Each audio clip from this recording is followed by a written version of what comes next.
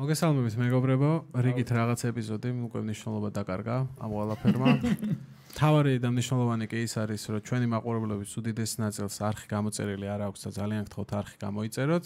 დანარჩენი თუ რაღაცნაირად გინდათ, რომ გვერდში დავუდგეთ ამ პროექტს, ყოველთვის შეგიძლიათ ეს ყველაფერი გააკეთოთ. ეხლა კი საქმეზე გადავიდეთ და დღევანდელი ეპიზოდის ჩვენ სტუმარს ჯინო დოლიძეს წარმოგიდგენთ. ჯინო, გაიცანი ხალხს. გამარჯობა ჯინო. გამარჯობა. მე ვარ ჯინო დოლინი. ჯინო დოლიძე დოლინი. ესე დოლიძე არის ჩემი ესე ვთქვათ შუა სახელი. ამერიკის მოქალაქე უკვე რო ავიღე, მაშინ გავხდი დოლინი და დოლიძე დავიტოვე, რო არ დაკარგული იყო ჩემი გვარი. დოლიძე არის middle name. middle name, კი. და აქ ესე ვხმარო ხოლმე, რა ქვია ჯინო დოლიძე. ესე ეწერე ხოლმე. კაია. კი, მე ვარ ჯინო, ვარ ამჟამად ტერმინალის დირექტორი. ტერმინალი არის coworking-ზე, ანუ საერთო სამუშაო სივრცე.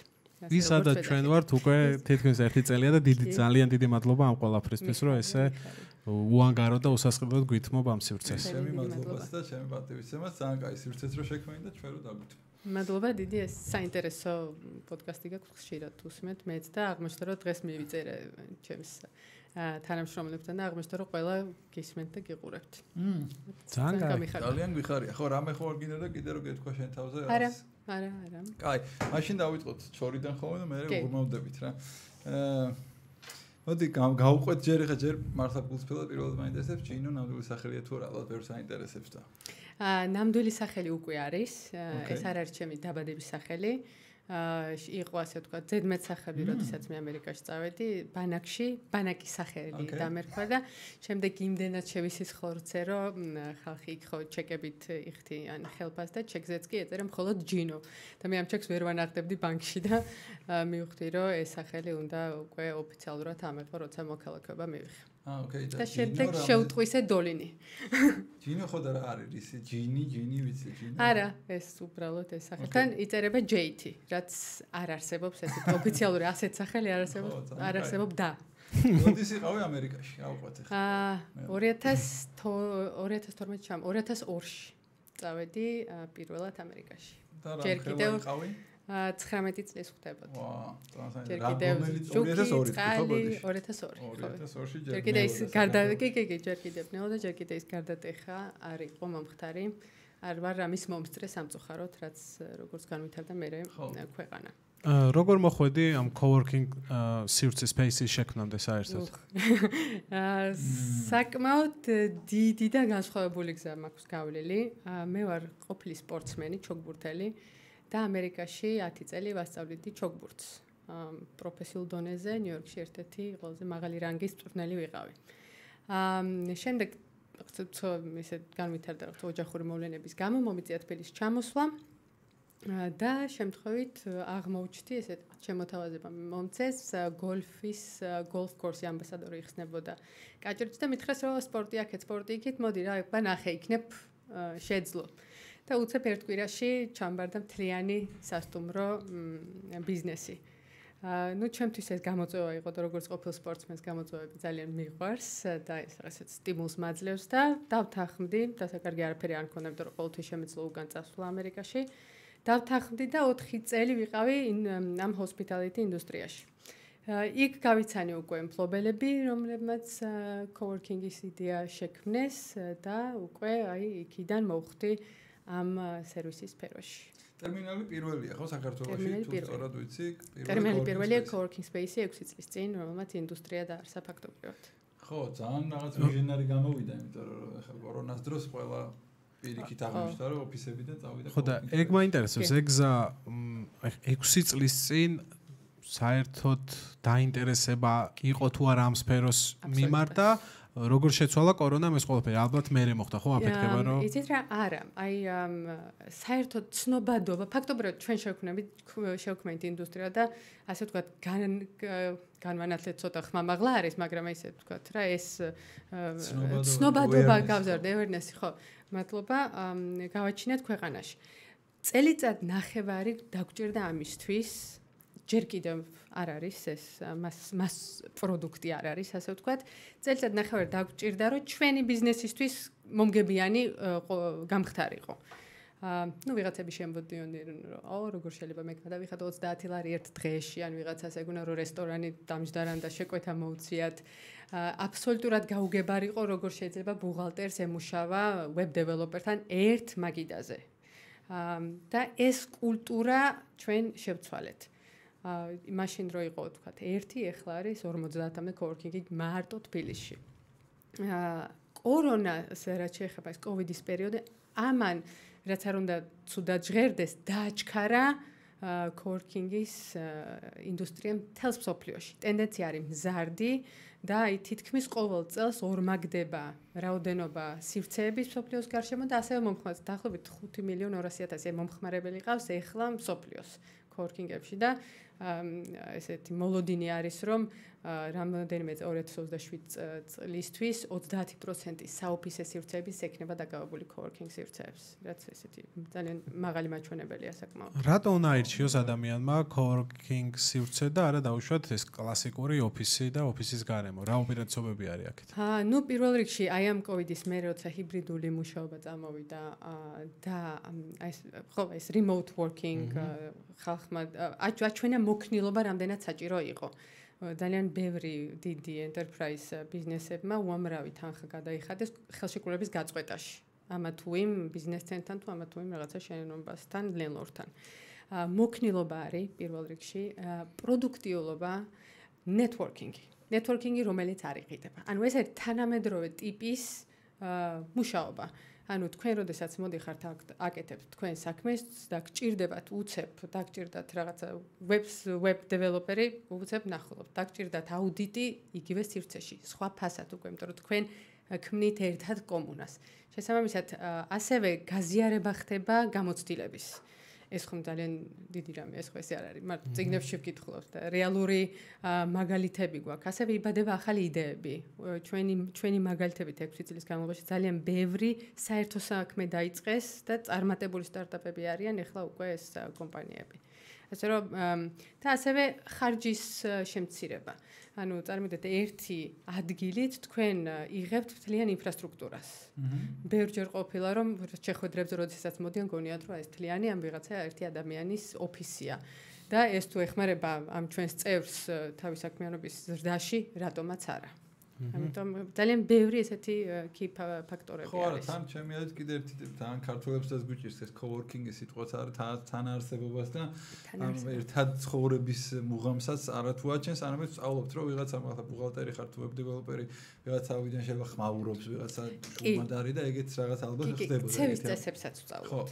რა თქმა უნდა რომ მე შენთან ჩუმად ვარ თუ ქოლი მაქვს გავდივარ ზარზე სხვაგან არ გიშლი შენ მე არ მეშლი და რაღაცა თანაარსებობა არის ძალიან მომეწონა ეს სიტყვა სვართოში არ ხმარობთ ხოლმე და ეს თანაარსებობა მე სიამოვნა. ხო, ანუ ჩემთვის ეგრეა ხა მე ისედაც ოფისეს ამუშავო არასოდეს არ მემხრობოდი და ამუშავდი მე რა არ მიყვარდა მაგიტო ზუსტად რომ რაღაც ძალიან ჯარივით ერთი კონკრეტული ის არის რომ დროს უნდა მიხვიდე და უნდა გამოხვიდე რაღაც ეგეთი და ეს coworking-ი ძალიან მოქნილია და მოქნილი მაგაგებითაც არის როცა საქმე გაქვს მაშინ მიდიხარ ანუ რაღაც რეალურად მუშაობ ჩემი აზრით coworking-ში და ანუ რაღაც დროის გასაყვანად კაი ადგილია და ალბათ შეიძლება მოხვიდე მაგრამ ძირითადად მიდიხარ როცა საქმე გაქვს და ოფისში ხშირად არ ვიცი რამდენი პროცენტია დათვლილია რომ 40% 60 შეიძლება არაფერს არ აკეთებ არ არის ისეთი პროდუქტი მაგასაც უფრო ანუ ნამდვილად პროდუქტიულობა რაც არის არ ვიცი სწორედ მე კიდე მაგალითად ფრილანსერებისთვის ძალიან ადვილია დღეს ამ ჩვენ მაგალითად 7 ფილიალი გვაქვს და მემბერს შეუძლია ამ 7 ფილიალში გამოიყენოს გარკვეული დღეები და დღეს თუ თქვა ერთში ვარ ხვალ მეორეში ვარ შესაბამისად წარმოგიდგენთ ჩემი networking-ი რამდენად იზრდება ეს ხომ ესე ცალკე 4 კედელში არ მოდის ხო ძალიან კაი ისე საქართველოს გარეთ თუ გაქვთ მიზანად რომ გახვიდეთ ნებისმიერ ანუ დარწმუნებული ვარ რომ ტერმინალი საქართველოს ფარგლებს გარეთ დაიდებს სათავეს ეს იქნება ვინმესთან ერთად თუ მარტო ამას ჯერ ვერ გეტყვით ამის მუშა პროცესში ვართ ხო და ამას გავიგებთ მალე დაახლოებით წლის ბოლოს გვეცოდინება უკვე თუმცა საქართველოს გარეთ ტერმინალი რუკაზე აუცილებლად დავსვათ ესე სულ მაინტერესებს ხოლმე რაღაცა ძალიან რადიკალური გადასვლა იყო ხო ხა ერთი პროფესიიდან მეორეში ეგრე გამოვიდათ ის წინა პროფესია ჩოგბურთი ჩოგბურთი როგორც სპორტსმენობა, ჩოგბურთი როგორც მასწავლებლის რანგში თუ რამდენად საერთოდ რამეში გამოგადგათ აქეთ? ძალიან. ესეგი სულ ვამბობ რომ რა თქმა უნდა ამდენი წელიწადი, ამდენი შრომა 8 საათი კორტზე და ყოველ წარმატების მერე დედა ჩემთან მივიდივარ და ვეუბნები რომ ძალიან დიდი მადლობა რომ ამას მაძალებდი, იმიტომ რომ იმ დროს ყველა მშობელი აძალებს. ძალიან ბევრი უნარი აღმომაჩნდა სპორტსმენობიდან და ვთვლი რომ ბევრი რამეს იძლევა სპორტი. ჩოგბურთი არის ერთ-ერთზე და მან რაღაცა ისეთი გამძლეობის და მარტო საკუთარ თავზე დამოკიდებულობის უნარებს ანვითარებს ძალიან. შესაბამისად, ჩემთვის ნებისმიერი გამოწვევა მიუღწეველი არ არის არაფერი. მაგალითად, ეხლა მე მომინდა გართობა, მრავალფეროვნება რო შევიდა ჩემს ცხოვრებაში, დავიწყე მუსიკის დაკვრა. კიდევ მომინდა და დავიწყე მსახიობობა. ანუ მიხვდით რაღაცა პატარ-პატარა ესე დაბრკოლებებს კი როგორ ვთქვა, challenges გამოწვევებს ვიდებ მაგიდაზე და მე და ეს უნარები განმივითარა მე სპორტმა თავის დროზე. თუმცა მე ქვეყანამ თავისთავად ამერიკამ 19 წლის ასაკში ნიუ-იორკში მოხვედრა მარტო ეს არის ყო ადვილი. თუმცა იმ წლებში ვერ იაზრებ რომ ადვილი არ არის ესე ემიგრაციაში, მაგრამ ძალიან ბევრი რამე მომცა იმ ქვეყანამ. თუნდაც შრომის კულტურა. მე ჩამოვედი და ნახე რომ იმ სასტუმროში სადაც დავიწყე მუშაობა, თითქმის ნახევარი მოდიოდა მთვრალი სამსახურში. და ეს წარმოუდგენელი იყო ჩემთვის. ალბათ აქ რომ ეცხოვრა, ვიფიქრებდი, ოკეი, ესეც უნდა იყოს. თუმცა დღეს ეს სასტუმრო ძალიან წარმატებულია, ვთვლი რომ ერთ-ერთი ჩემი წვლილიც იყო ის კულტურა, იმ სამუშაო კულტურის შემოტანა, რაც მე ამერიკამ მომცა. ხო, დაამშრალოვანია ახლა მაგაში გეთანხმები და იცი რა მაინტერესებს, ჩოგბურთში ხო და სადამდე იყავი მისული, ანუ რა შენი თავი წარმოგიდგენია რაღაც პარალელურ რეალობაში თუ იმაში რომ ჯინო რო ყოფილიყო ჩოგბურთელი თუ რატო შეიშვი საერთოდ? კი. მე ვიყავი 6 საქართველოს ჩემპიონი. დავანებე თავი 15 წლისა. ვიყავი 10-ში შევდიოდი ევროპის მასშტაბში ამ ჩემს წლოვანებაში. 9 თვე ცხოვრობდი მოსკოვში და ვარჯიშობდი კურნიკოვასთან ერთად. მაშინ მოსკოვი იყო ერთადერთი გასაქანი ჩვენთვის და საკმაოდ წარმატებული ესეთი პერსპექტივა მქონდა, თუმცა ფინანსური მდგომარეობა ქვეყნის და ჩემი ოჯახის ამის საშუალებას არ მაძლევდა სამწუხაროდ და ძალიან დიდი სტრესით მომიწია თავის დანებება. იმიტომ რომ ეს ხო ჩემი ცხოვრება. ჩემიც და დედაჩემისაც. ხო იცი, ამ თქო უებდონზე უნდა მეთამაშა და დედაჩემი მდარიყო შლაპით. ხო, ეს იყო ძალიან ტრაუმული. მაგრამ ამ სპორტს არ შევეშვი, აქვე მე დიპლომატებს ვავარჯიშებდი, ჯერ კიდე 16 წლისას უკვე მქონდა ჩემი შემოსავალი და ვცდილობდი რომ ყოფილიყავი ახლოს და მე იმდენად მომეწონა მე უკვე როგორც მასწავლებლის როლში ყოფნა, რომ არ ვიცი რომელი ჯობდა ჩემთვის. მე ძალიან ანუ რა გზაც გავიარე და როგორც იყო მე მაყოფილი ვარ. ვინმე ესეც ცნობილს ხარ გაუულია პირველი ნაბიჯები თქვენთან ამერიკაში? არა, სხვათა შორის ნიკა ბასილაშვილის მამა იყო მოსული ჩემთან რომ თქვათ აი ქართველი რადგან ქართველი ვიყავი შესაბამისად უფრო სხვა პირობები შემეძლო შემეთავაზებინა. პატარა იყო მაშინ ნიკა და განვიხილავდით მე ვარჯიშებინა თუ არა, მაგრამ მე ვუთხე რომ თუ თვლით რომ ამ ბავშვს აქვს მონაცემები, მე არ მინახავს თვითონიკა, ვუთხე რომ წაიყვანეთ West Coast-ზე ან ფლორიდაში, რადგან იქ უფრო სეზონის მიხედვით უფრო ადვილი არის და უფრო ხელმისაწვდომია ვიდრე ნიუ-იორკში, რომელსაც ზამთარი აქვს ძალიან ისეთი ზამთრული. ხო, ოკეი. ხო და ისე არა. მაგალითად მოწაფე მიყავდა, რომელიც მაღალ უნივერსიტეტებში, ჰარვარდში და მაგალითად მასაჩუსეტსში ჩააბარეს full scholarship-ით, იმიტომ რომ ჩოგბურთს თამაშობდა. ხო, კაი. ხო, საქართველოში ზოგადად არ არის თითქოს პოპულარული ჩოგბურთი და რაც ქვეყნებს რამე კულტურა და იმიტომ რომ ზოგან უფრო მეტად არის ვიღაც სპორტსმენები, რომლებიც მაგრები გამოდიან, თუ ეგ როგორ ხდება, აი რუსეთსაც რაღაცნაირი სკოლა აქვს, სულ ვიღაცა ყავს თითქოს და ეგ რა არის რა. ერთი რომ ბევრნი არიან. ხო, ნუ და რაოდენის პროცენტულობა გამოსდის, თუმცა მგონი მაინც კულტურის ნაწილი არის. ეთით როგორ არის? აი არ ვიცი, ვერ გეტყვით, რატომ არ აი აქ 16 წლის მერე ყველა ანებებს თავს.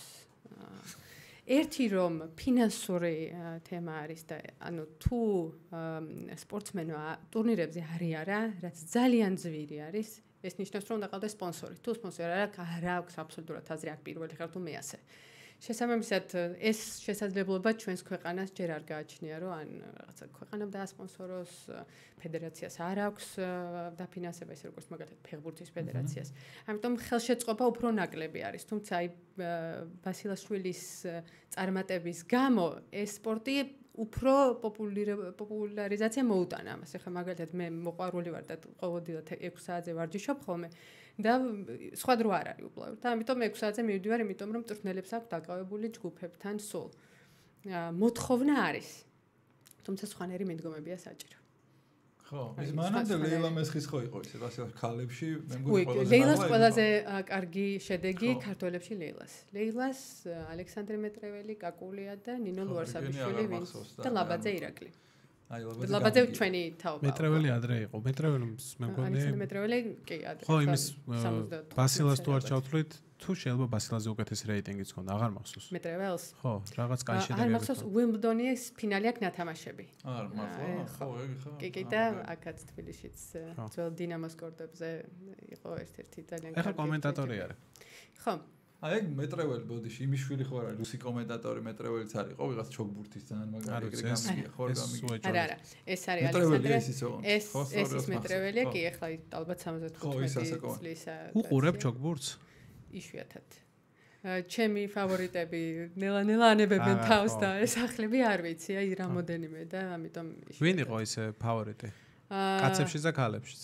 ფედერერი, აგასი, ბეკერი, უფრო ძველ თაობას. ქალებში შტეფი გრაფი, საბადინი. აი ახლები ესე არ ვიცი. 90-იანების. კი, აი როცა ვისაც უყურებდი და ვინც მიდოდა რომ გამختارიყავი. ხო, 90-იანი. ხო.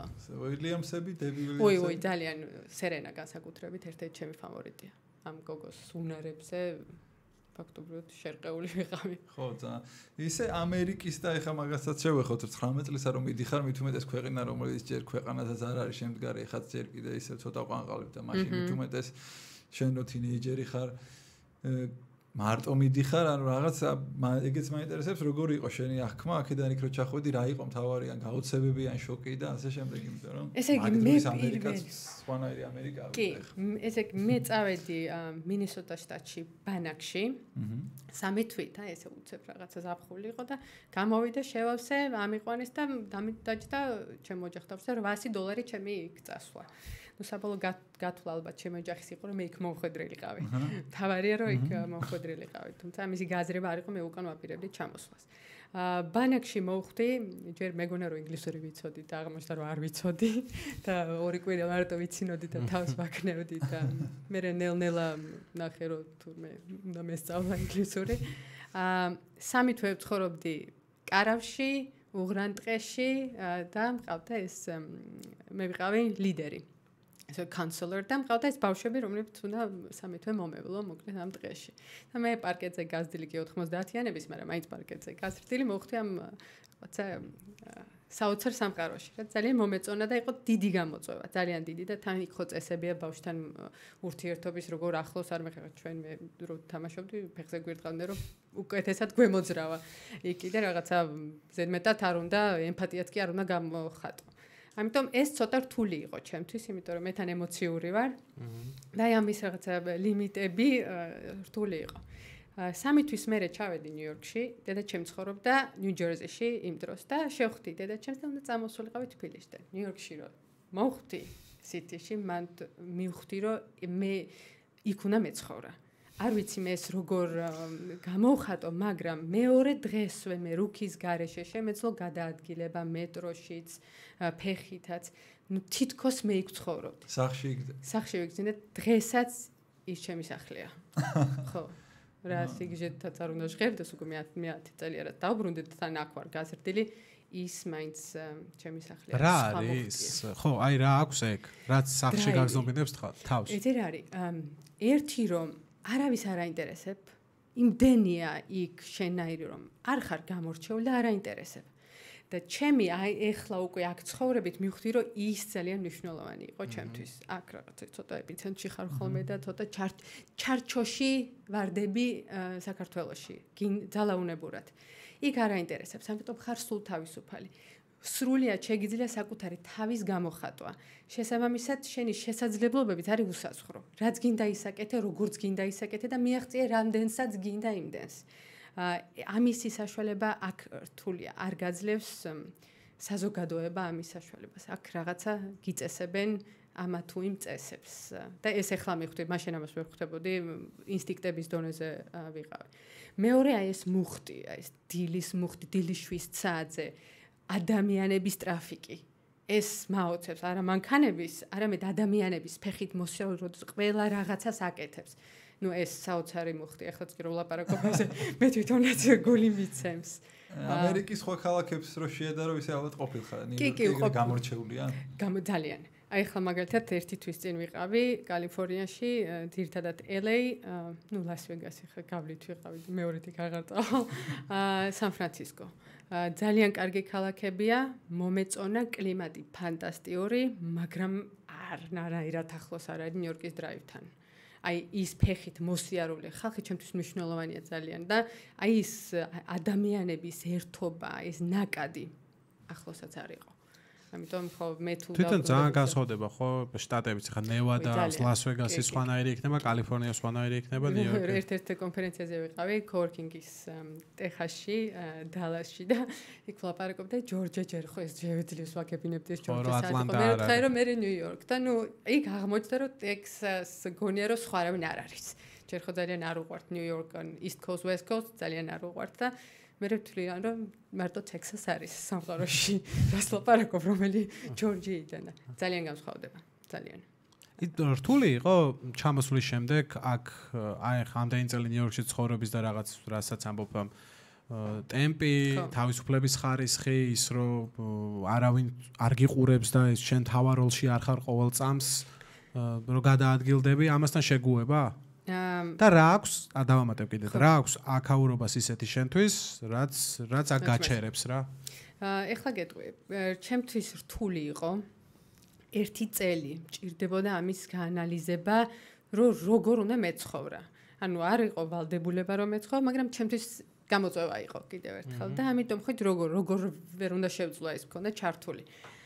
ერთი წელი გამიჭირდა რომ ალღო ამეღო ადამიანებისთვის, ალღო ამეღო ქუჩისთვის. აი ეს ტრანსპორტისთვის. ერთი წელი დაახლოებით ეს არ იყო ადვილი. უფრო რთული იყო ვიდრე ჩემი აქედან წასვლა და იქ ადაპტირება. ანუ უკან ჩამოსვლა უფრო რთული იყო. მაგრამ ამ ქალაქს რაც აქვს ეს არის ერთი რომ გეოგრაფიულად ძალიან პატარაა და ბევრ ამას ახერხებ.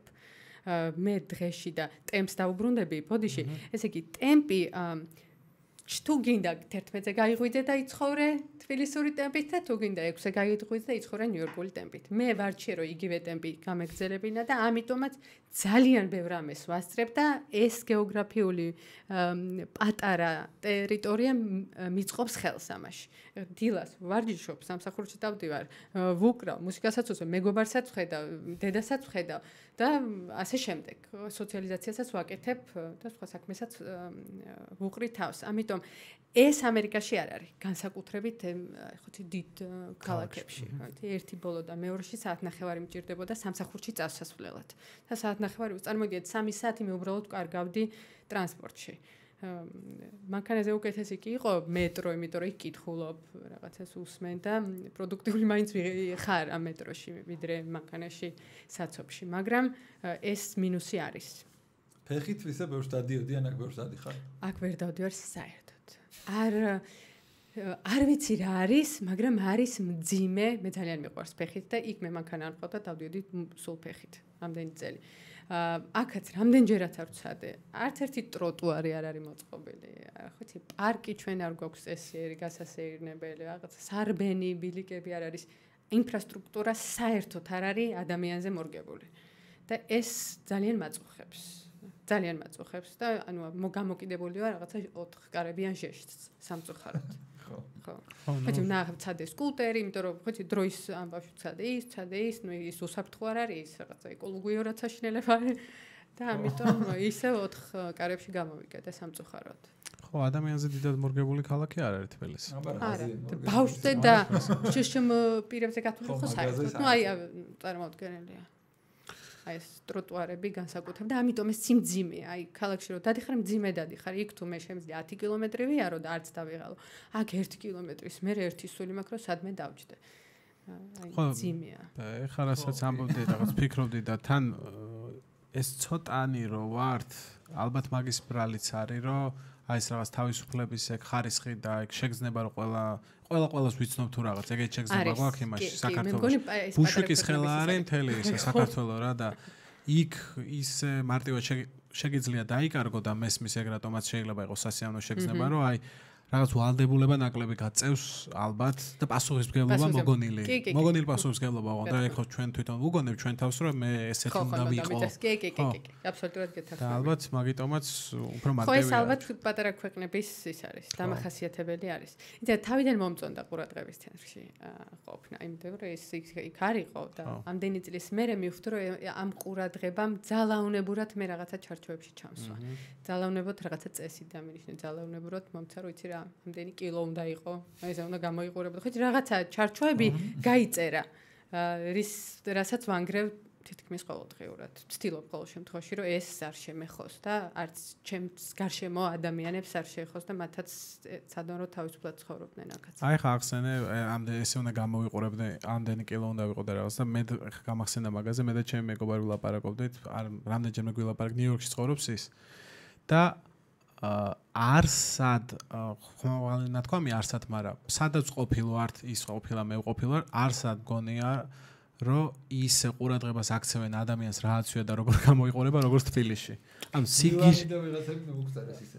შენ ომიანი აგინახავს და იტალია. მაგაზეც ხავს. ხაჭორს მე ბევრჯერ ვარ იტალიაში ნავყოფი და ესე არ არის.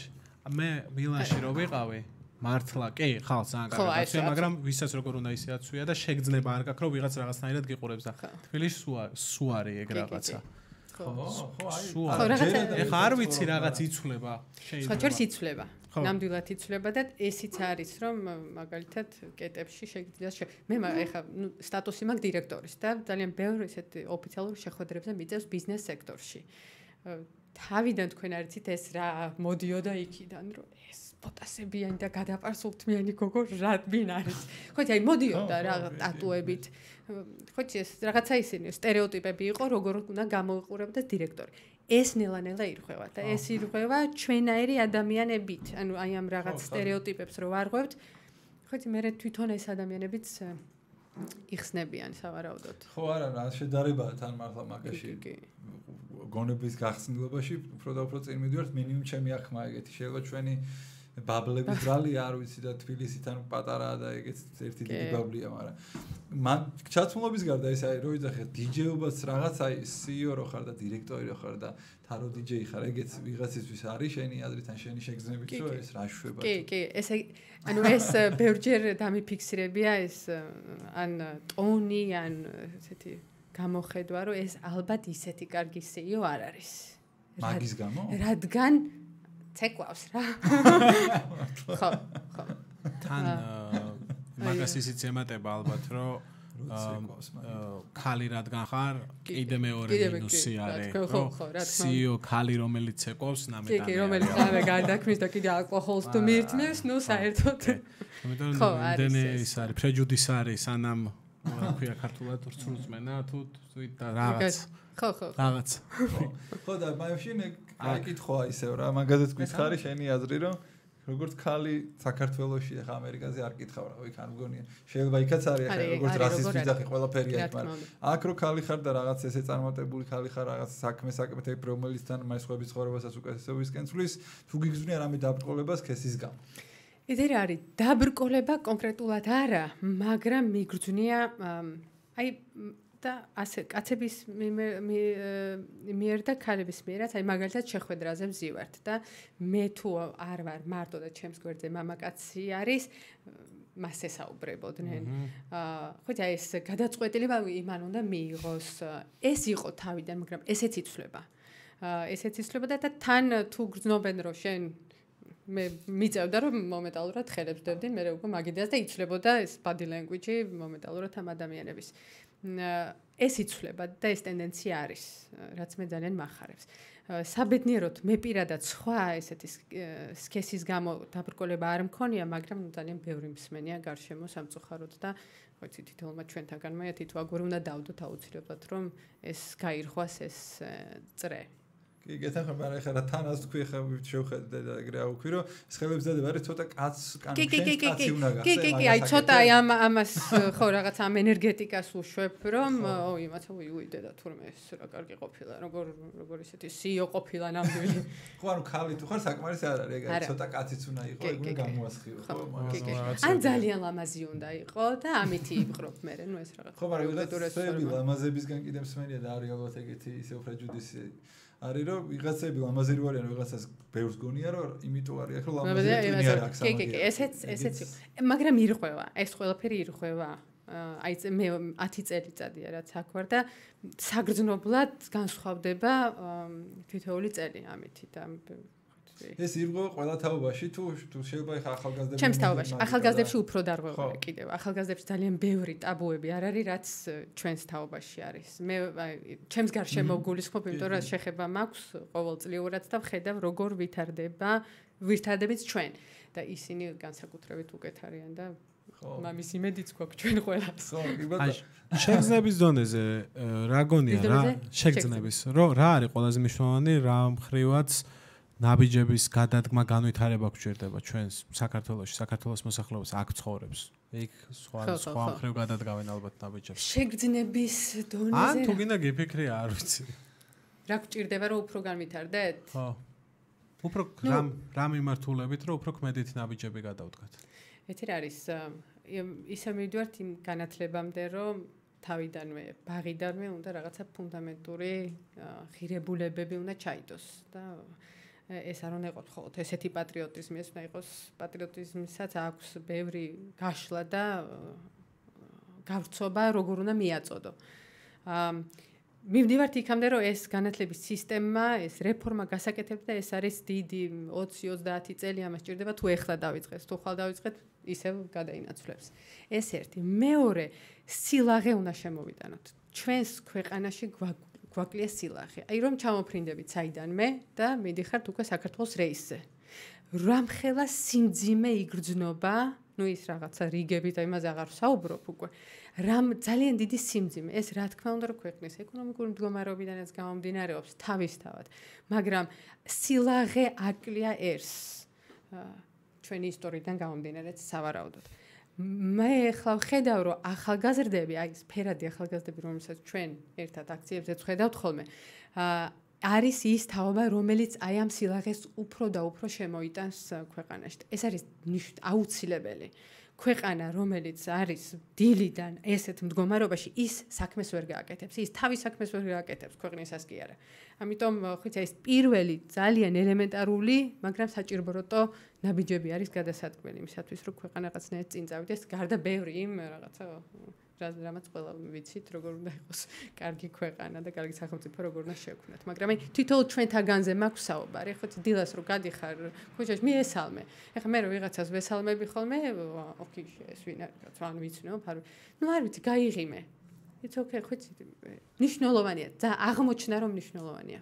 ხო, ორივეში გეთახმები განათლება უბრალოდ მებრად უფრო ისეთი სტრუქტურიზებული და რაღაც, მაგრამ აი ეგ სილაღე რასაც ამბობ შენ გქონდა გამოიმუშავე იმიტომ რომ ეგ უნდა დაისწავლო შენი აზრით თუ ვიღაცას თანდაყოლილი აქვს თუ აი ოჯახი რო იმიტომ ყავს ან წრე ეგეთი ყავს ანუ რის თუ გაქვს რამე რეცეპტი ეხლა რთულია რა თქვა მაგრამ რა იწევს მაგას თორე ეხლა უნდა ყველა ეგეთყვის რომ ხო ეხლა მეც არ მინდა რომ ვიყო დეპრესიაში და ცხვირ ჩამოშვებული მაგრამ ან თქვა მიჭირს და ეგ სხვა საქმეა და მესმის ეხლა პრობლემა თუ გაქვს რომ შეიძლება ვერ გაიღიმე მაგრამ ვიღაცას შეიძლება ეგეც არა აქვს მაგრამ ზოგს პოზა აქვს რომ თითქოს ძალიან ჩაფიქრებული და რაღაც ის არის და აი ეგ შენ ჯერ როგორ მიხვედი ან როგორ გონია მაგასთან მუშაობა მე ესეთი დახენილი ბავშვობაც არ მქონია და არც მოზარდობის ასაკი რო ახლა ესეთი არალოდ მეცხოვრა და ლაღი ყოფილიყავი არ ვიცი ვარ თუ არა ლაღი თუმცა რა ვიცი მე მგონია რომ ვარ კი ვადასტურებ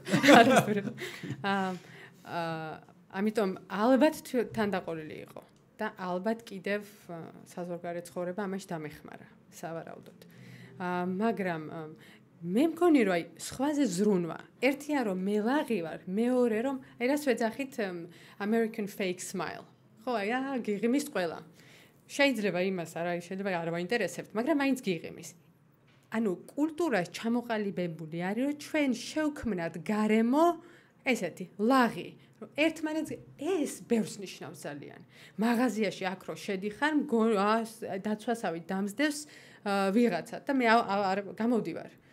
იქ ხდებიან რასინებებ, ოღონდ ეს ყველაფერი ხდება ხიმილით იწყება ყველაფერი.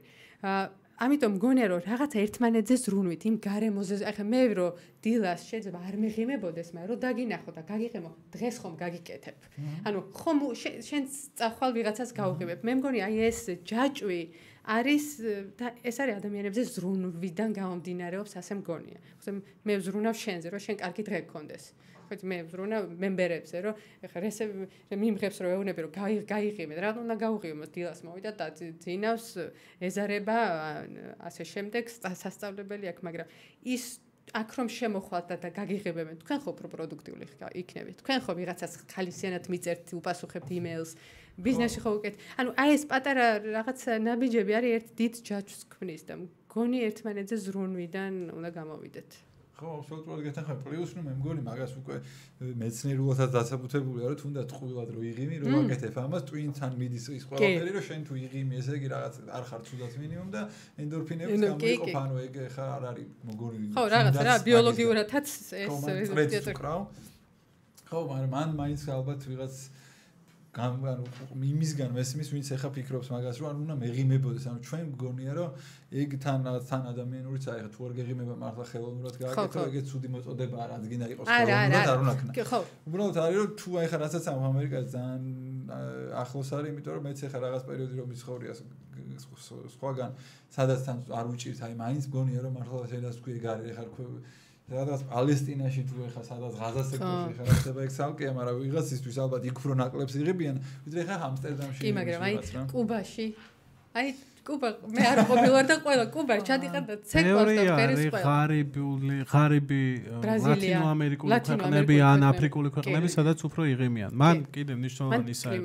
მე მგონია რა. კი, მზე მნიშვნელოვან როლს თამაშობს, მაგრამ კიდე არის რომ აი ხა მესმის რომ ვიღაცას არ ეღიმება და ძალით გაიღიმე, ძნელია, მაგრამ მეორე კიდე მაგ სხვა ფაქტორია, რომ რას ვაქცევთ ჩვენ გონებაში იმად, რაც ღიმილად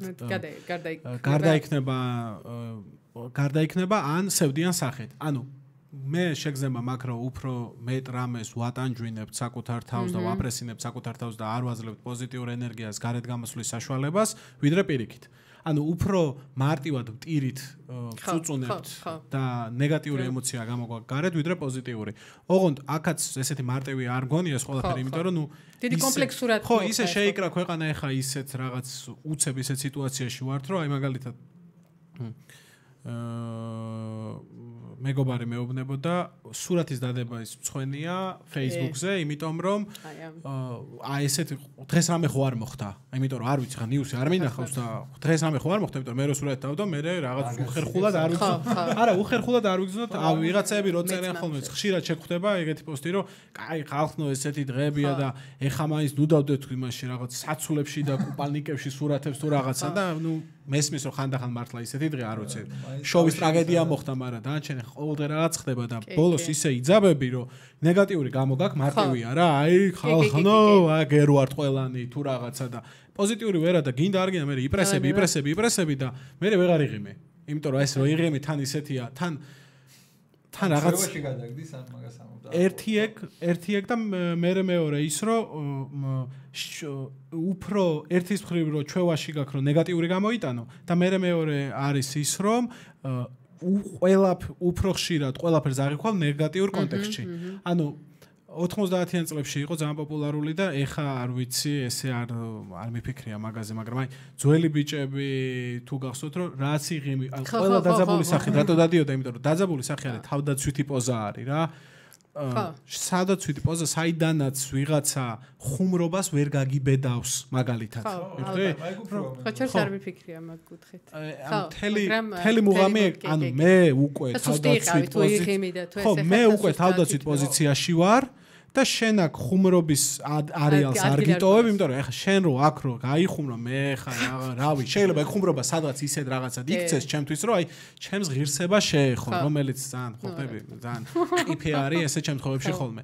და აქ ის აი მოკლედ რაღაც აჯამსანდალში ვართ უკვე გახლართული. და აქედან მე გაიღიმეს რაიონები, ვისაც გამოდის, ნუ ეგ არის რა, ნელა რო ამბობთ რომ გამოვდივართ რამ რაღაც 40 წლიანი უდაბნოს სიარულის გამოვდივართ, ბევრი მიმართულებით გამოვდივართ, ბევრში კიდე გვიჭერს, მაგრამ უნდა გათავისუფლება ეგ არის რა, თავისუფლად უმეტეს შემთხვევაში ადამიანს რო ხედავ პირველ ხო ნეგატიური შეგრძნება არ გიჩნდება, კი შეიძლება ღიმილი არ გინდოდეს, მაგრამ გინდა რომ პოზიტიურად იყოს ის ანაბიანი შენდამი განწყობილი. მინიმუმი ხო ეგ არის, ბეარ მინიმუმ არის ეს. ამისათვის რა შეიძლება გაკეთო, გაიღიმე. ბოლო მოატყუე, შემოიტყუე. ხო, არა, გეთახმები ხა მეც რო გავყავი ფიქრში, აი ხო და გამყიდველი რო ახსენეთ ან კიდე, აი არის აი თავდაცვაც არ ვიცი, აი სხვა რაღაცა, აი თავდაცვა. ან ბოდიში რა და გააგრძელე არ და გავიწეს. ან იმასაც ვერ ხვდები, როცა გაყიდვას ეხება სახე. გაყიდვა არ გინდა რაღაცა ის ან ხო პროდუქტს ყიდი. ნუ ეგ კიდე სხვა, მან კიდე სხვა. შემისრულე რა თუ რაც ქვია, შეიძლება ისეთი ჟარგონია, მაგრამ ხო რა, აი დამანახე ეს რატო უნდა ვიყიდო. ეს როზი ხარ და. მომანდო მე რომ ეგჯინსის ყიდველი არ ხარ, შენ თუ რაღაცას რომ მეუბნები, ხო, აი არ ვიყიდო. ხო, ეგ იმიტომ რომ ხშირად არის რომ ჩემი ახმა კიდე არის რომ არ ტაქსის პონტია რომ მე გამყიდველი კი არ ვარ, აი რაღაც ეგ აქვს და ზევიდა რომ არ შეხედო ის პირიქით ის იწყებს შენიდან. ხო, ოღონდ მიკროფონში საუბრობ, მაგრამ მე გვაგინებენ ხოლმე. არ გვაგინებთ ხო, გაგვიღვინეთ. ვერ დავინახავთ, მაგრამ ვიგზნოთ. ხო და ეგ კი აი ღიმილია იმდენად მნიშვნელოვანი არა თუ ვიზუალურად მე რაღაც იმაზე წამიკითხავს კიდეც და რაღაც ტრენინგივით გავატარეს ერთხელ მახსოვს cold call-ებზე რო ურეკავ ტიპს რომ შენ თუ იღიმი მიუხედავად იმისა რომ ვერ ხედავს შენი რაღაც ტემბრიც იცვლება და ანუ რაღაც გადადის ანუ იმასთან და შენ თუ ვიზუალურად იმ დროს რასაც ეუბნები რაც აუნას სწორ სიტყვებს ამომდე რაღაც სხვა ესე და რაღაც შეკრული იძახი ანუ ვერ ანუ არ მიდის იქამდე რა მაგდონეზე ხა ეგ არ ვიცი მეტაფიზიკა არ არის რაღაც უფრო სხვა არის რომელიც შეჩვეული ხარ იმიტომ რომ იღიმი ალბათ რაც იცვლება სხვანაირად გამოყოფ გადმოსცემდა გერების ალბათ მაგარი გემილის ის ვარ ჩვენ ხო დღეს გემილის პროპაგანდა ვახსენე თავისუფლება და თავისუფლება რა არის შენთვის თვითონ ამერიკა ხო რაღაც ისეთი ქვეყანა ყველასთვის ეგ გონია რომ ამერიკის მთავარი არის რომ თავისუფლება არ მგონია რომ ეგ თან ნაციონალებაზეა მიმული მაგრამ აი შენთვის რა არის თავისუფლება თვით გამოხატვა ანუ თვით მე რომ ეხლა მომინდეს მაგალითად კარგი და ხშირად მომდომებია ქუჩაში გავიდე ეხლა აქ აბაშიძეზე და ვიცეკვო წავიცეკვო და ისე მივიდე ჩემს 4 კარიან ჟესტში ჩავჯდე ამისი საშუალება უნდა მქონდეს არ უნდა მერიდებოდეს იმიტომ რომ მე არ ვარღვევ არავის პირად სივრცეს არ ვარღვევ ამითი უზდელურად არ ვიქცევ რაღაცა public rules არ ვარღვევ თუნდაც და რაღაცა ძალიან პრიმიტიული რაღაცა თქვი თვით გამოხატვა არის ეს იქნება საქმით ეს იქნება ქცევით რომ აი ეს რაღაცა დაუწერელი წესებს მე სანამ სხვის სივრცეს არ დავარღვევ მე უნდა ვიყო თავისუფალი ეს აქ არ არის ეს აქ არ არის ანუ მე შემიძლია გავიდე მაგრამ ჯერ რა ბარიერებსაც მე გავდივარ რომ ისეთი კარგი CEO არ არის ალბათ წარმოიდგინეთ ქუჩაში მოცეკვავი რომ დავინახო ხო მე ვეღარ მოვაწერ რომელიმე კონტრაქტს ხელს მაგაზე გამასენდა ცოტა ხნის წინ რაღაც ვიდეო შემხვდა რილსი იყო როგორ უნდა მივხვდე ნიუ-იორკში რო ხარ ვინ არის ნიუ-იორკელიო და განახებთო და გავა ქუჩაში და დაიყვირებს ეხა ვინც გამოიხედა ვიდეოშიო ნიუ-იორკელი არ არის ვინც გაიარა და ვიღაცემა გაიარა ზაკენ ნიუ-იორკელები არიან ესე კი არ არის ხო მისთვის რასაც იძახდა რომ არ გიყურებენ და ის რა შვება და გიჟი ხო აი ხო არა ინტერესებ არავის რა და თავიდან რთულია იმიტომ რომ ხარ მარტო თან აი ესეთი პატარა ქვეყნიდან წასული და უცებ აი რომ ძალიან ბევრი დაბრკოლება იქ და რაღაცა გიწევს ბრძოლა მაგრამ აი ეს მერე ორი რო შევადარე აი აქ დაბრუნების მერე რო შევადარე ის უფრო დავაფასე რომ ის ძალიან მნიშვნელოვანი იყო ჩემთვის შეიძლება სხვისთვის არა ხო რა თქმა უნდა ჩემთვის ის ძალიან მნიშვნელოვანი იყო აი სივრცე ის თავისუფალი სივრცე ხო და აი არ ვიცი არა ხო და ლოგიკურ რაღაცას იძახი მანდ ეხა ოღონდ აი ეს არ ვიცი რამდენად შეიძლება და ყურადღებას არავინ გაქცევს და არ აინტერესებს ეს ძალიან ცოტა ხმამაღლა შეიძლება საერთოდ ეგრე მაკუთხიდანაც რო არ შეხედოთ თქვენ იმას თავის ფიქრი და თავის ცხოვრება და ანუ რატო უნდა შემოხედოთ და ეგეთი არ აინტერესებს კი არა იმიტომ ნეგატიურად თქოს არ აინტერესებს ხო ცოტა ფეხებზე კიდი ხარ იმ გაგებით კი არა ფეხებზე სუდად ანუ რა ვიცი ის თავის გზაზე მიდის თავის ფიქრი ეგ და რაღაც ეხა თუ არ შეეხები შენ იყურებ თუ იცეკვებ ანუ რატო უნდა იყოს ანუ საერთოდ იმის რა საქმეა ასე ვთქვი ხო და თუ საქმეა და თუ კითხავ თუ მიმართავ ეგეთ არ გონია კიდე რა არანაირად პირიქით დახმარებას რაც შეეხება თუნდაც მაგალითად დირექშენის რა აქ როდის მივიდე მანქანით გამოგყოლია მაგალითად სხვა შტატში როდესაც გადავსულართ რომ აი ახალგაზრდა გოგოები არიან არ დაიკარგონ სხვა შტატში მიდიან ესეც ანუ იქ დახმარებას ყველა გესთვის ხელს ხო არ მაგას არ აინტერესებს დარწმუნებული ვარ რომ ეგრე არის როგორც ამბობ და იმიტომ რომ არა მარტო შენ უამრავ ადამიანს უთქვამს რომ აი იქ რო ხარ ნაკლები თვალი გიყურებს ან წამი თუ შემოხედა მე სხვა რამეზე გადადის მაგრამ მაგას მგონია რომ კიდე ძალიან ბევრი დამატებითი პუნქტი განაპირობებს რა ერთი ის რომ თვითონ ადამიანი რომელიც უცხო ადგილზე უცხო ქალაქში ხარ ჩასული რომელიც ეგეთი უზარმაზარი არის სადაც არ ვიცი გადინება გამოდინება ყოველდღიურად რამდენიმე მილიონი ადამიანის არის შენ თვითონაც უფრო მოშვებული ხარ რომ რაღაც ისეთს რო გააკეთებ ამ თბილისში კიდე არ გინდა შეგზნება გაქრო შეიძლება ახლა გახვიდე და გარეთ იცეკო ნაცნობი ვერ ნახო მაგრამ შეგზნება კონდეს რომ ეხა უეჭველი ნაცნობა ნახა და ჩემს ვიღაც ნაცნობს უთხრა თუ ქვეცნობიერ შეიძლება მნიშვნელობა არ კონდეს მაგრამ აი ეგ სადღაც ნიუ-იორკში ვიმანგდა რაგნავი ხალხი შვილები ვერ ხედავენ Thanksgiving-ის გარდა იმას რაც ქვია მადლიერების გასაგებია იქაურობა ძალიან სხვადასხვა ქვეყნიდან სხვადასხვა ეროვნების სხვადასხვა რასის სხვადასხვა და ეს diversity იმდენად სასიამოვნოა და აქაც ძალიან მიყვარს ბევრი უცხოელი რომ ჩამოდის ხოლმე ძალიან იყო ეგეთი დრო ეხა ნაკლებად ხარ მაგრამ იყო ეგეთი ეხლა ცოტა აქ ჩრდილოეთით გადავედით და ეს ხო უცხოელი ეხა ჩამოდის ის უცხოელი საიდან არის ხო თორე ისე ძალიან სასიამოვნოა არა იმიტომ რომ მე მასოს 2018-19 წლები იყო პიკი რომ იმდენი სხვადასხვა ეროვნების ხალხს ხედავდი ქუჩაში ძალიან ბევრი ხალხი იყო და სულ სხვადასხვა ქვეყნებიდან მე კორონა მოხდა ჩავიკეტეთ და რო გავიხსენით იმის მე ვიცით რაც ხდება მარტო რუსული მესმის და არ ვიცი ხა ბელარუსია რუსია თუ უკრაინელი მე გარჩევა ესე მიჭერს მუსიკაზე მინდა კითხო რომ მუსიკას ვაკეთებო საიდან დაიწყო ყველაფერი და რა მუსიკას აკეთებ არ ვაკეთებ ვუკრავ არ ვქნი ანუ პროდიუსინგს არა დიჯეინგს ვაკეთებ ძალიან მიყვარს ცეკვა შესაბამისად ბარემ შენს დაკრულზე იცეკვე აი ზუსტად ეგ იყო რომ ბარე ხა რაზეც მიყვარს ცეკვა იმას ვუკრავ ეს იყო ჯერ ჰობი ბოლო 1 წელია ისე განვითარდა რაღაცა სააგენტოში თან მოვაწერე ხელი ვიღაცა დიდ არტისტებთან რომელიც ჩემთვის მხოლოდ YouTube-ზე თუ ხედავდი მათთან ერთად დაუკარი და ცოტა უფრო კარიერულადაც წავიდე. ჯერ კიდევ არის ჰობი მაინც, თუმცა სერიოზული ჰობია, რასაც დროს უთმობ და ამას პატარა დრო არ ჭირდება. ხო, აი მაინტერესებს რამდენსაც უთმობ ყოველ დღე დილერობას ცალკე, დაკვრაში გაწვრთნას ცალკე. ნახე, სამწუხაროდ რამდენსაც უნდა უთმობდე, ვერ უთმობ. ნუ გასაგები მიზეზების გამო. გასაგები მიზეზების გამო კი ვცდილობ, რომ კვირაში 1-2 საათი მაინც რამენაირად გამოვნახო, რომ ჯერ რამდენ მუსიკას უნდა უსმენ, მე რადგან არ ვქმნი, შესაბამისად სხვის შექმნილს ვუკრავ. ეს სხვის შექმნილი უნდა იყოს, ჯერ რაღაც სეტს ვაკეთებ, დრამატურგია უნდა კონდეს თავისი და ამაზე დიდი მუშაობა მიდის. თუ მაქვს უკვე თარიღი სად უკრავ, როგორ გოჯე ფიქრი მიდის, რომ როგორი სივრცე არის, როგორ მოუხდება. მე მაგალითად მიყვარს ღია სივრცეში, თუმცა დახურულშიც და რაღაც უფრო მძიმეს უკრავ მაგალითად და აი ამაზე მუშაობა არ არის ადვილი. ამის განწყობა ახლა ხო, აი ვიმუშავე დღეს მაგალითად რაღაცა 1 საათი შევძელი და რაღაცებს უსმინე და თან ფიქრებში წავედი. ესე წინასწარ იცი ზუსტად რას დაუკრავ? წინასწარ ვაწყობ ჟანრს. ანუ მე კონკრეტულ რაღაცა ჟანრში მოძრაობ და მაგალითად თუ ვიცი ადგილი, ან უფრო მძიმე იქნება, ან უფრო მელოდიური, ან უფრო ცოტა აფრო სტილით გააჩნია სად უკრავ ხოლმე, იმიტომ რომ მე უნდა მსიამოვნებდეს. მე რადგან ეს ჩემი ჰობია, შესაბამისად მაქვს იმის ფუფუნება, რომ ავიღო შეკვეთა, თუ ბუკინგი იქ სადაც მე მესიამოვნება. ამიტომ თუ მსიამოვნებს მე რაღაცა სეტს ვაკეთებ ჩემი საღამოსთვის.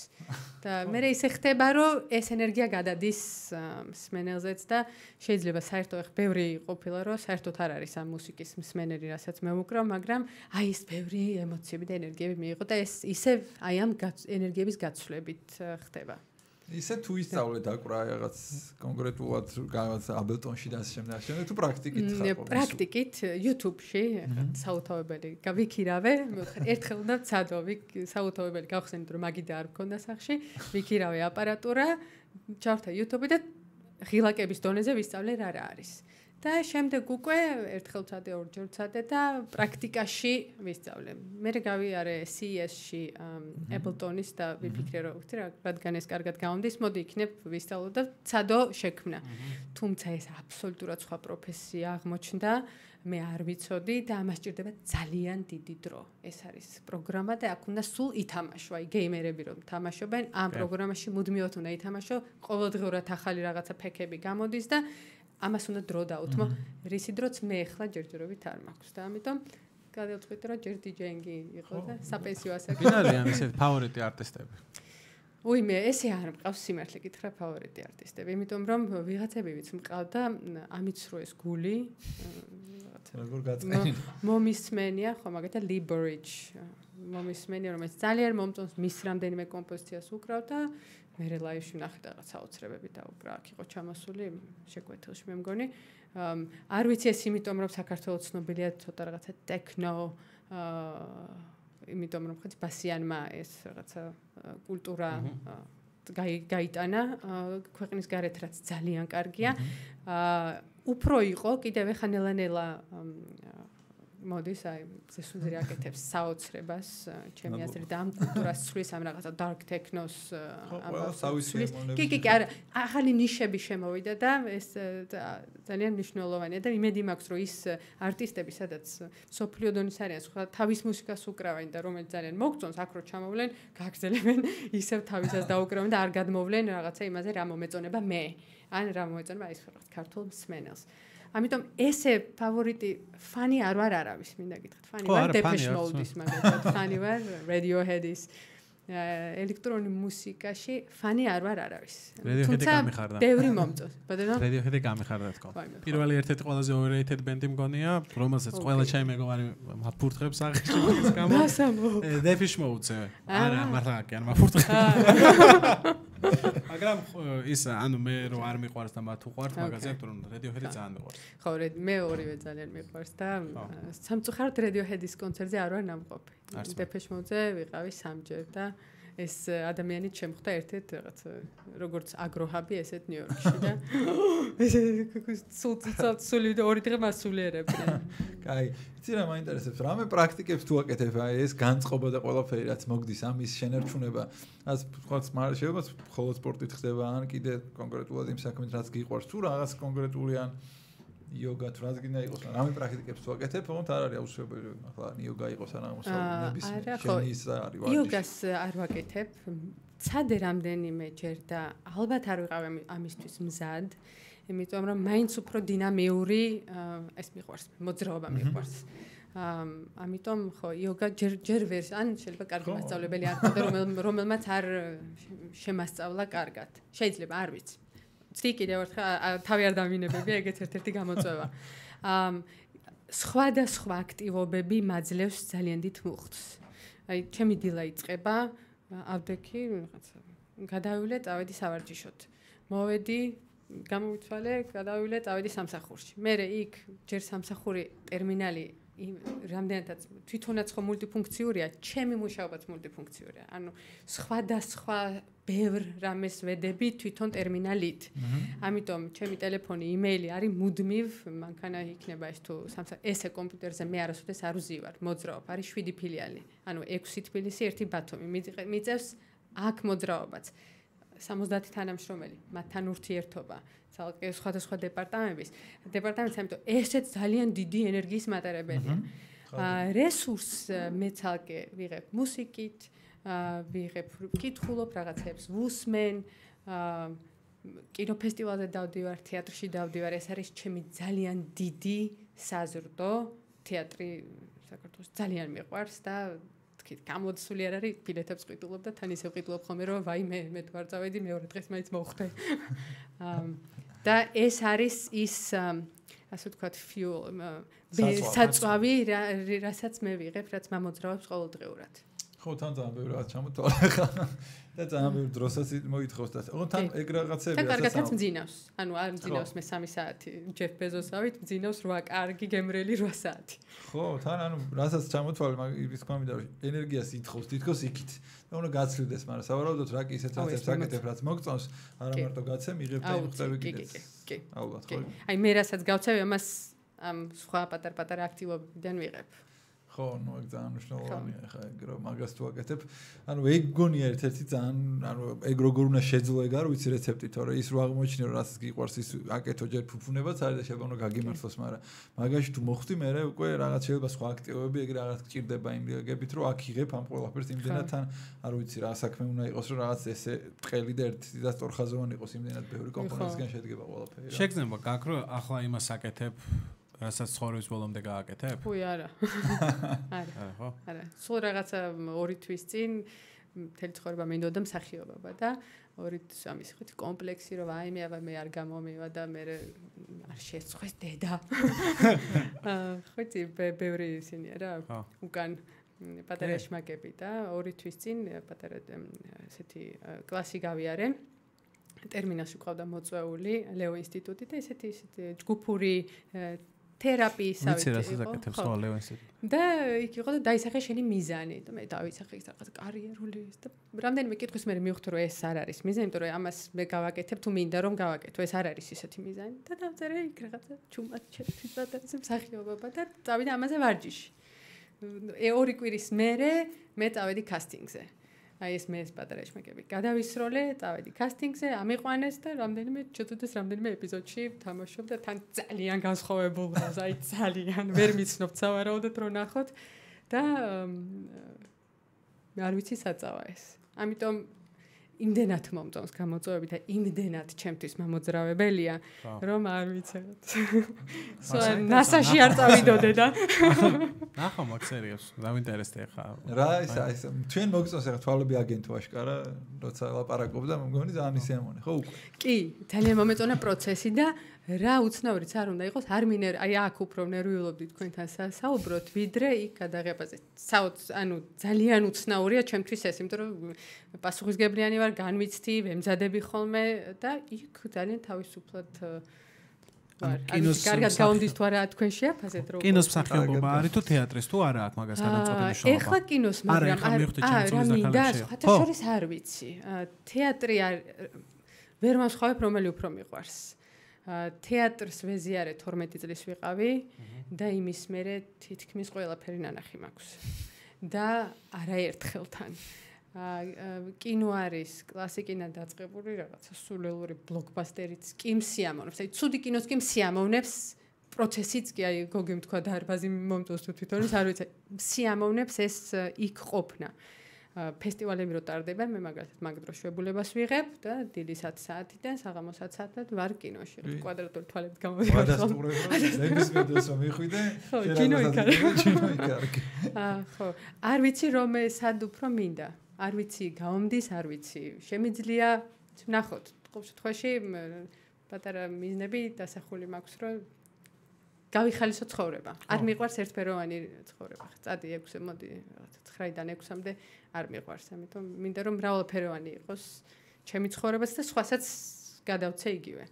ჩემი მოგზაურებული მოსაზრება არის, რომ თავარია სწორი პროექტები შეარჩიო. თუ მოგეცა მაგის საშუალება და არჩევანი გექნა და სწორ პროექტში ყველა კარგად თამაშობს მეტნაკლებად. ანუ გულისხმობ იმას, რომ ცუდად ვერ ითამაშებ. ანუ არ არსებობს ეგეთი რამე, რომ დიდ რეჟისორთან ხო, ეხლა საქართველოშიც არსებობს რაღაც კლასიფიკაცია, მაგრამ დანარჩენი შენი შრომა არის და იმის მიდგომა, თორე მე მინახავს მაგალითისთვის ადამ სენდლერის თამაში ხო, სულელურ კომედიაში და ადამ სენდლერის თამაში პოლ თომას ანდერსონთან პანჯრანგ ლავში რა და აი ხო ორი სხვა მსახიობი არის ადამიანი, ხო, ეგრე გამოდის. ნუ ამიტომ ან ძმების საფთიებთან როგორ თამაშობს და კიდე არ ვიცი, ნებისმიერ სხვა რამე. შესაბამისად, თუ გინდა გამოგივა. ანუ ეგ აი კოსმონავტობა არ ვიცი თუ გინდა გამოგივაზე ვერ გიპასუხე მაგრამ სახეობა თუ გინდა გამოგივა არის ნამდვილად რა თქმა უნდა იქ ყოველთვის არსებობს ეს იღბლის მომენტი იმიტომ რომ რავი შეიძლება არ გაგიმართლოს და უბრალოდ არავინ არასოდეს როლზე არ აგირჩიოს რა დანჩენე ისეთია ძალიან საინტერესოა ისე ამდენ რაღაცის მოსინჯვა ცხოვრებაში მაღალ დონეზე თორე ესე ყველას ბევრი რამ მოგვისინჯავს ალბათ ცხოვრებაში მაგრამ მაღალ დონეზე გამოსა ჩოგბურთის თამაში ჩოგბურთის სწავლება მე მენეჯმენტი მე კიდე მენეჯმენტი იყო სხვანაირად და ეხა მუსიკა და მსახიობობაც რატომაც არ არის ჯერ მესმის არ არის ეს მაღალ დონეზე ხო არის მაღალ დონეზე გეტყობა თვალებში რომ აპირებ მაღალ დონეზე რა ხო აი შეგრძნება ეგეთი არის ძალიან მადლიერი ვარ ხო შეიძლება იღბლიანიც ვარ და ალბათ ვარ მაგრამ მადლიერება კიდე რაც გვაკლია ჩვენ ადამიანებს. აი მე მადლიერი ვარ ყოველი წუთით, ყოველი იმ გამართლებით, ყოველი ჩემი შრომით, ყოველი ფეილით რაც გადამხდენა და ძალიან ბევრი იყო ასეთი უამრავი რა თქმა უნდა. ეს მნიშვნელოვანია აი ამ რაღაცების მიღწევაში აუცილებლად, იმიტომ რომ აი ჩოგბურთით მადლიერი არ ყოფილიყავი, შემდეგი კარები არ გამეხსნებოდა. უბრალოდ ასე მუშაობს გონია სამყარო რა, რაღაცაზე თუ არ ხარ მადლიერი ის რაც ქონდა არ გეძლევა საშუალება რომ შემდეგი მიიღო. მიმღებლობაც იკეტება მადლიერების გარეშე, ასე ვფიქრობ. ხო, არა, ბევრისგან მსმენია, მაგრამ ლოგიკა რომ ერთი კარები რომ დიდ კარებში სადაც იყავით, ვარ მოგწონს, სხვა კარები არ იღება რა, და ხო ეგეთ რაღაცას იდა, ხო. არ მოწონება იმდენ დაფასება უფრო. აი, ხოთი რომ დააფასებ, რომ თემ მქონდა, გავიარე, შეიძლება მოგეწონო, რა თქმა უნდა. ანუ ეს ხო გამოცდილებად ვიღებთ ჩვენ ყველა ჩვენს ნაბიჯები უნდა მიიღოთ ჩვენს გამოცდილებად. და არა დრამა რომ ასე იყო თუ ესე. ხო, ცხადია. რა აზრი არ აქვს წარსულზე ტირელს. არა, ხო, რა თქმა უნდა, წარსულია. მაგით ოქია წარსული. უბრალოდ დროს ხარჯავ იმაში. არასებულ რაღაცაში ასხავ ენერგიას ქვია მაგას და ახლობ. შეიძლება იფიქრო და ალბათ უნდა დაფიქრდე და რეფლექსია მოახდინო, მაგრამ რა თქმა უნდა, აი და ვიზახილი ხო? აი ვიღაც ადამიანებს რომლებსაც თეატრი დიდად არ უყვართ, ან ეჭობენ რომ ეჭობენ კი არა და ნაბიჯის გადადგმა უნდათ რომ აი წავიდნენ და ნახონ. არა, ჩემ მეგობარ გამოსცემ. მე ვარ მაგალითად. ან მე არ მეყვარს თეატრი. იმდენად კინო არის ჩემთვის. იმდენად მესმის დიდი ბოდიში ყველა თეატრის მოყვარულთან პირველ რიგში სანამ შესავალს გავაკეთე, მაგრამ ჩემთვის კინო იმდენად მნიშვნელოვანი რამ არის და იმდენად ზუსტი მედიუმი არის, რისი მიღება შეუნდა ჩემს გონებას სულს თუ რაც არის, ამასთან შედარებით თეატრი არის მის საპირისპირო ხელოვნური მხარე, რისგანაც კინო ჩემთვის დაცლილია. კი, ყოფილა სპექტაკლებზე, რომელიც ძალიან მომწონებია. საქართველოს მიღვა სპექტაკლზე არასოდეს ყოფილა და ახლა დათათავაძის რაღაც სპექტაკლები ისეთია, მაგრამ აი მაინც რაღაცა აქვს თეატრს, რომელიც არის ხელოვნური, რაც კინოში დაკარგულია ჩემთვის. მიუხედავად იმისა, რომ შეიძლება ძალიან ხელოვნურ ფილმს უყურო, სადაც იმის შეგრძნება არ მქონდეს, რომ ეხა რასაც უყურებ რეალურია, მაგრამ ბევრად უფრო ნამდვილი იყოს, ვიდრე თეატრში ასე რომ დარბია. აი ეს ხუმრობით ვამბობ, რა თქმა უნდა, ხუმრობით. არა, მე ყოველთვის მაინტერესებდა და მადლობა რომ გამიზიარეთ. აი მიუხედავად იმისა, რომ იქ დუბლი არ არსებობს, ის არის. ანუ ამაზე რეალური ხო, მაგრამ აი ეგ ის არის. ხო, მაგრამ ეგ მესმის რომ დუბლი არ არის, მაგრამ ეგ დუბლი რომ მანდ არ არის, მაგის გამო მე შეიძლება უფრო ცუდი კადრი ვიხილო. რა თქმა უნდა. იმიტომ რომ ეგრე ერთი აღებით გადაღებული ფილმი მინახავ, სადაც დუბლი არ არის ვიქტორია, მის რუსული არ კიდე ბოდოა. ხო, რეალურად ერთი კადრით აღებული ორი მინახავს ალბათ. რუსული ფილმია Russian Ark-ი და ვიქტორია არის გერმანული პროექტი, საათნახევრიანი ბერლინის. საერთული საყურებელი. ძალიან ცუდი ფილმი არის. ცუდი, ხო, ნუ. ვიქტორია არ არის ცუდი ფილმი, მაგრამ ანუ ეგეთი იმიტომ რომ იქ დუბლი არ არის, ჩემთვის არ ცulis იმას, რომ ეხა მოდი დავაფასოთ, აქ რომ გააკეთე 800 დუბლი და რაღაცა იყოს ანუ ის რომ კუბრიკი 500 ჯერ იღებდა ერთი იგივე სცენას, ჩემთვის იმას რა ქვია, რომელიმე მის ფილმს არ აფუჭებს. მადლობა სტენლი, ჩემთვის რომ ამდენი გააკეთე. ხო და თეატრზე მე უნდა მეკითხა.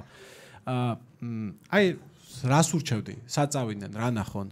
მაგალითად საქართველოში აი ეხლა შენ როგორც ადამიანი სამეფოს თეატრი ნომერ პირველი ნომერ პირველი თავაზის სპექტაკლი ხო ჩვენს ეხლა არის ხარატიშვილის სპექტაკლი იქნება 800 თუ ხარატიშვილის ნაწარმოების მიხედვით თუ დამდგმელი არა და დადგმულიც ხარატიშვილის ვა საინტერესო არის ნინო ხარატიშვილი რატომ იხარშება ბავშვი პოლონეთში ესე ქვია შაბათს და ორშაბათს არის გიჩვენთ თუ ნინო ხარატიშვილი რომ წერალი მან დადგა თვითონ ეხლა შეიძლება შემეშალოს და არ დადგა და მის არა, ნახეთ დადგმულიც არის მისი. აი ხარ მორჩებით შევდივარ და ნახავ ხო. ძალიან საინტერესოა. ფესტივალის ფარგლებში ტარდება ეს.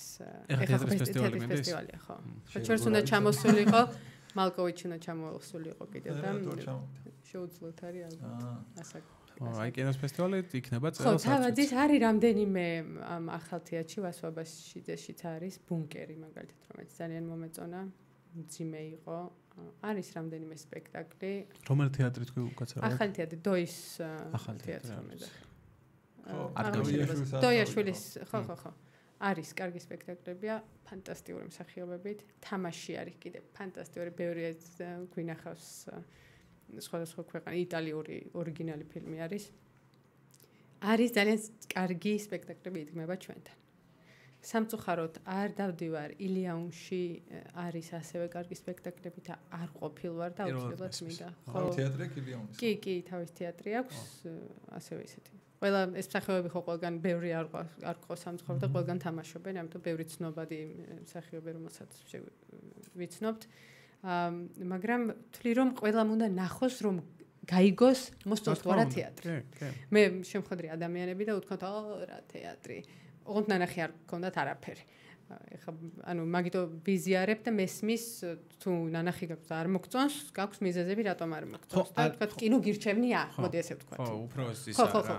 ანუ ეს ჩემით ნაკლებად მომიდება თეატრში წავიდე, მაგრამ როწავსულ ვარ აი ტირილი არ დამიწყია იქ რა უყურე და ცუდი არ არის თუ რაღაცა. მაგრამ დამიწყია და მე კიდე მეორეც მივსულ ვარ და მეორეთაც დამიწყია. კარგი გაგებით გიტერია ხო? კარგი გაგებით, ანუ არა, ანუ ეგეთი ემოცია ხო თეატრისგან არ არის. ხო, ჩემი მეგობარი წინადაც ვახსენე, გამარჯობა ანა. არ მასაც არ უყურს თეატრი, მაგრამ მაგას ეგეთი ინსაიტი აქვს და შეიძლება ეგეც ბევრი ხალხი იყოს, რომ ჯერ ერთი ანუ ფსიქოლოგიურად ანუ არ მოწონს ბევრ ხალხში ყოფნა ერთი და მეორე იძახის რომ ცოტა უაერიზმივით არა ეს რომ უყურებს იმათაც რომ ისიან რომ ეს უყურებს აჰა ინტიმურობას უკლავს და კინო არის სამხრივი რა ის უკვე გადის და ის ვერ ხედავს და ეს უყურებს იმას რაც უკვე არის ერთ რასაც ამ იმის გაგრძელება მაგრამ ცოტა საინტერესოა ცოტა იძახის რომ მე იქ რო ვარ და იმანაც ის რომ მე იქ ვარ რაღაც იცვლება ამით ხო მე რო ტირი რო ხედავს რომ მაზე ვტირი კი ბატონო არის ხო მაგას შეუწუხები ვარ ახსნა ეგეთია და საინტერესოა ხო საინტერესოა რომ შეიძლება რაღაც ქვეს რომ მე ბევრ ხალხში ვერ დავეთანხმები იმიტომ რომ მაშინ კინოთეატრში დარდადის ალბათ არა ბევრ ხალხში ანუ ხო და იმ კინოში ერთად რომ ხდება რაღაც ვერან გაქახქმა რომ ის გვერდზეზე ის ვიღაცა რაღაცნაირად მაშინ ახლა თეატრსაც გააჩნია ახლა სამხობის თეატრში მართლა ხო ერთად ახლა ხო აი უხერა შენ რომ მოვიდე სახიობი და არა აქ ხო ხო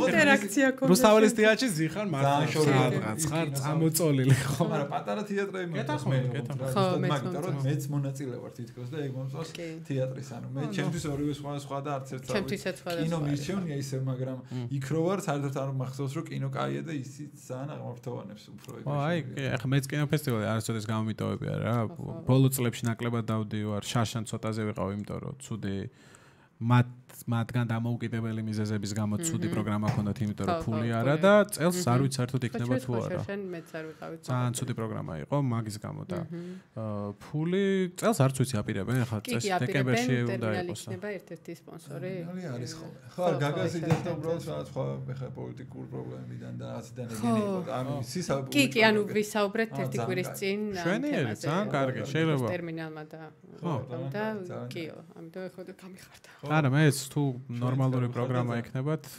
ისედაც ხარს უჭერ რა თქმა უნდა რაც საშუალებაც აქვს მაგრამ ეხა სიარული ახალგაზრდები იმდენი არიან რომელსაც უხარიათ ისინი წავიდნენ კაცო თუ კაის პროგრამა იქნება მე წავალ ხო ადგილი ცოტა მაგრამ მიხარია გადაჭედილი რო არის და ეს ამ ხალხს ხედავ ეგეც ძალიან მიხარია და მხოლოდ რაღაც კავიაში ბლოკბასტერზე არ დადიან პოპკორნით ხელში ეგ ძალიან კარგია ესეთი პატარ-პატარა კულტურული ღონისძიებები რო კეთდება მივესალმები მეტი რო იყოს კიდე უკეთესი. კულტურულ ღონისძიებაზე უნდა მეკითხო. ხალხნოთი სადღირდ ლონდონში. ანუ ისევ რაღაც შეადარო რა ამერიკასთან ახლა ბევრი პარალელი გამოგვიდა მაგრამ შენი ცხოვრების ნაწილი. ეს კულტურული ცხოვრება ახლა მართლა ძალიან შეუდარებელია, მაგრამ ეგ დაგაკლდა არ დაგაკლდა იქ რა არის ისეთი რაც აქ არ არის და აი როგორ გნობს თავს იმიტომ რომ ვიღაცებს აქ ხოლმე შიმშილი ვიღაც იძახის რომ პირიქით აქ რაღაც ისეთია იქ საერთოდ არ არის და ძალიან მომწონს ანუ ალბათ გენულების ამბავიც არის შენ. იქ რაოდენობრივად ბევრად უფრო მეტია. უბრალოდ ხელმისაწვდომი არ არის ისე როგორც აქ. ეხლა მე აქ რო ჩამოდი ჯერ კიდევ 10 ლარი იყო თუ 8 ლარი იყო 10 წლის წინ ბილეთი. იქ ესე არ არის იქ რა უნდა ჩაეწერო ან სტუდენტური გაქვს ანუ თუ ემიგრანტისთვის ან სტუდენტისთვის არ არის ესე რომ მე კვირაში რამდენჯერმე წავიდე სპექტაკლში. მე აქ 2-ჯერ ან 3-ჯერ ასეთ ღონისძიებაზე მივდივარ ხოლმე. განსაკუთრებით აი სეზონი რო იხსნება, მაშინ არის ბუმი. იქ ამისის შესაძლებლობა ესე არ გაქვს. ერთი დროის მხრივ, იმიტომ რომ ეს საღამოს იწყება, მოდიხარ სახლში, უკვე მე 5-ზე უნდა ადგე, იმიტომ რომ 7-ზე სამსახურში იყო, არ გაქვს ეს ფუფუნება. აქ კიდე ნახევარსაათი გავადი დიძინე 9-ზე არაფერი არ იწყება, არ იხსნება, შეგიძლიათ 11-ზეც დაიწყო, ამიტომ ამის ფუფუნება აქ უფრო არის. თორე შესაძლებლობა იქ მეტია. თან იქ იმდენაირია. აქ ხოთა 5 თეატრი გვაქვს და 2 კინოდარბაზი. და ამირანში მე რაღაცა ფილმს უყურე ამირანში და მე მომეწია ჩემი დიშვილის წაყვანა იგივე ფილმზე კავეაში. მე მეგონა რომ აღმოჩნდა რომ რაღაც მზის სათვალით მიყურებია ამირანის კინოთეატრში. ამირანის თავარ დარბაზის ეკრანზე ფილმის გაშვება არ შეიძლება. ანუ ის რაღაცა სტანდარტების მიხედვით ან სიგიჟე არის ეგ ეკრანი. ჩამქრალზე არ ვიცი დააკვირდით მოგიწევთ ახლა კინოთეატრის სამწუხაროდ კინოფესტივალს სხვა ის არა აქვს ხო შავი არის რაღაც ქაღალდი კი არა რაც არა ფარდა თუ რა ან როგორი გასარეც არ ვიცი ეგ ირეცხება თუ არა ეგეც არ ვიცი რა არის მაგრამ შავი ერთხარეს ლაქა არის აი მარჯვენა მხარეს თუ ეხა არ ვიცი მანდელის ეფექტი არ რომელიღაც მხარეს არის ლაქა არის თან რა და ანუ მან ეხა მე ყველას გვიწევს რაღაც ვნახოთ მაგრამ ეგ ეხა ეკრანად ხო არ ვიცი ხო ეს ძალიან სამწუხარო არის მაგ კონკრეტულ დარბაზში სუ პრობლემებია რაღაც რო წდება ითიშება მე გამორთე გიგაც ხვირი თქო ეგეთ ურთიერთობა თბილისი არის აქ ვიღაცის ლეპტოპთან და სუბტიტრს ცდილობს რომ დასვას ხო ეგეთია მაგნუღამში კაია ხო თორე ხა კინოს ყურებაც უგინდა და ეს ყველაფერი ვიზუალიზაცია არა ხო ნუ ამირანი ხო გითხრა გულწრფელად რომ იმიტომ კარდა ამირანში ყველაზე აფირის მაგის ქირავ ხო რა გასაგები არის არა ისედაც მესმის სულ რო ყველაზე იაფი არ ყიდეს კინოფესტივალის მესმის რატო შეიძლება ამირანი აერჩიო იმიტომ რომ სავაჭრო ცენტრში ხო არ გექნება ეს კი ხო ანუ ხო ხტები სხვა შემთხვევაში რა გიწევს ხო არაფერი არ გაქვს კინოთეატრი არ დაგჩა რა ანუ გიწევს რომ რაღაც სტუმარი მოიყვანო და კი რაღაცა აქეთ ზარას გაიგავარო ხო და KFC-ის კალათი ამოიყვანო არ ვიცი მაიკლი რო ჩამოიყვანა მიირთვი ბატონო და ესა ჩვენ კინოთეატრი როგორ უნდა უთხრა შეგწხვება ხო ალბათ ისედაც კინოთეატრი აღარ გვაქვს რა რუსთაველი არის და არ ვიცი რა ელის მაგას ვერ გავიგე ხანიძახიან ჯეუსელმა იყიდაო ხან ვინ ჯეუსელი აღარ არის რაც ქვია არა ყველაფერი გავიგე ოღონდ მაგარ დილზე რა ანუ ყველაფერი ტყუილია არ იქნება კინო ხო ალბათ კინო არის ეგ არის რაც გამორიცხეს ნუ ზუსტად ვიცით რომ კინო არის რაც არ იქნება ეგ არისო შესაბამისად კინოთეატრი არ დაგვრჩა რა აპოლო გაიყიდა ისედაც არ იყო ხა კინოთეატრი რა ესე კლასიკური კინოთეატრი არ გვაქვს და ეგ არის რა უბრალოდ იმ ორ დარბაზს არა მეორე დარბაზს არ აუშავს სიღრმეში რო არის კი ატარებს არა უშავს ხო ეს პატარა იქით რო არის მარჯვნივ არის ძალიან ჩასაჯდები რო არის ისიც მაგ ძალიან ცუდი ეკრანია ხელმარჯვნივ არის ეგ დარბაზი იქ ძალიან მანდ უშვებენ ხოლმე აი ერთი პერიოდი ხა არ ვიცი 1-2 წლის წინ 3 წლის წინ იყო აი არტ-ჰაუს ფილმები რო ჩამოდიოდა მარტო მაგ დარბაზში იყო რა აი რამდენიმე საინტერესო ფილმი იყო ჩამოტანილი უბრალოდ მიყვარს დიდ ეკრანზე ფილმის ყურება ნანახიც რომ მქონდეს მაინც მივდივარო აი დიდ ეკრანზე სხვანაირი ის იქნება შეგრძნება და რო შევდივარ მე მავიწყდება ხოლმე რომ აი ეს ეგ არ უნდა თურმე იმიტომ რომ მართლა სხვანაირია დიდ ეკრანზე ფილმის ყურება რა აი მახსოვს პირველად ეგეთი ეფექტი დიდ ეკრანზე არა სუსუ პირველად მახსოვს კი რაც ვნახე იმიტომ რომ მე გვიან ვიყავი კინოში 13 წლის ვიყავი პირველად და კინოში ვიყავი სამწუხაროდ ბავშვობაში გვიჭირდა და ამიტომ ცოტა მოგვიანებით მომიწია და პირველი ფილმი რომელიც ვნახე იყო ბეჭდების ბრძანებელი მეფის დაბრუნება მესამე ნაწილი რა გიჭირს ხო ბეჭდების ბრძანებელი მეფის დაბრუნება იყო პირველი ფილმი და მაშინ მივხვდი რომ მე არ მგონია თამამად არ მგონია რომ ჩემი ასაკის ადამიანებს ჩემზე მეჯერ კინოში ვინმე არის ნამყოფი იმიტომ რომ ერთი ზაფხული არ ვიცით გახსოვთ აქ იყავით არ იყავით კინოთეატრმა ამირანმა და რუსთაველმა გააკეთა ტოპ 100 ფილმი, IMDb-ის ტოპ 100 ფილმი გაუშვეს მთელი ზაფხული. ცხოვრობდი ფაქტობრივად. და აბონემენტი ვიყიდე, არ მახსოვს 60 თუ 40 ლარი ღირდა და ყველა ფილმზე ვიყავი. და მაგის გარდა ყველა ფილმი რაც გამოდიოდა წლების განმავლობაში მე კინოზე ვწერდი. და კინოთეატრი ამირანი და რუსთაველი 16 ბილეთს მაძლევდა, რომ ამ ფილმებზე რო დამეწერა არა, უბრალოდ რომ ის იყო აფიშას მსგავს რაღაცას ვაკეთებდი და ეს იყო რაღაც ის ბარტერი. ნუ 16 რომ აძლევდნენ ყველა მეგობარი ხო თავისთავად დამყავდა, იმიტომ რომ კიდე ერთი მეგობარი ყავდა, რომელსაც 800-ს აძლევდნენ. გარდა იმისა, რომ ყველა დაყავდა, ყველაფერზე დავდიოდით ისედაც. ნუ ეხა ვარჩევ ძალიან ისედაც წლებთან ერთად ეხა ფილმს ისე ვარჩევ, აი რა ხო. შუგზე ხო კარგად ჩანს რა არის. ხო, ესმის. მე 94 წელს ვიყავით. 94 წელს. ტელევიზორი, შეიძლება ტელევიზორი არ მქონდა ნახევთ 94 წელს. მე ვნახე ინდური ფილმი კიკეთის ძველ დარბაზში. დარბაზში კი ღია სივრცეში. ხო, არ ვიცი, მაგას თავი შეიძლება მუღამი გქონდა, როგორც ეგეთ სოფლის კლუბში შეიძლება ნახო, მაგრამ კინოში ვიყავით, არ იყოს, არის ძალიან კაი ფილმია. დროისთვის მით უმეტეს, მაგრამ რა ნახე ბოდიში? უზინართან.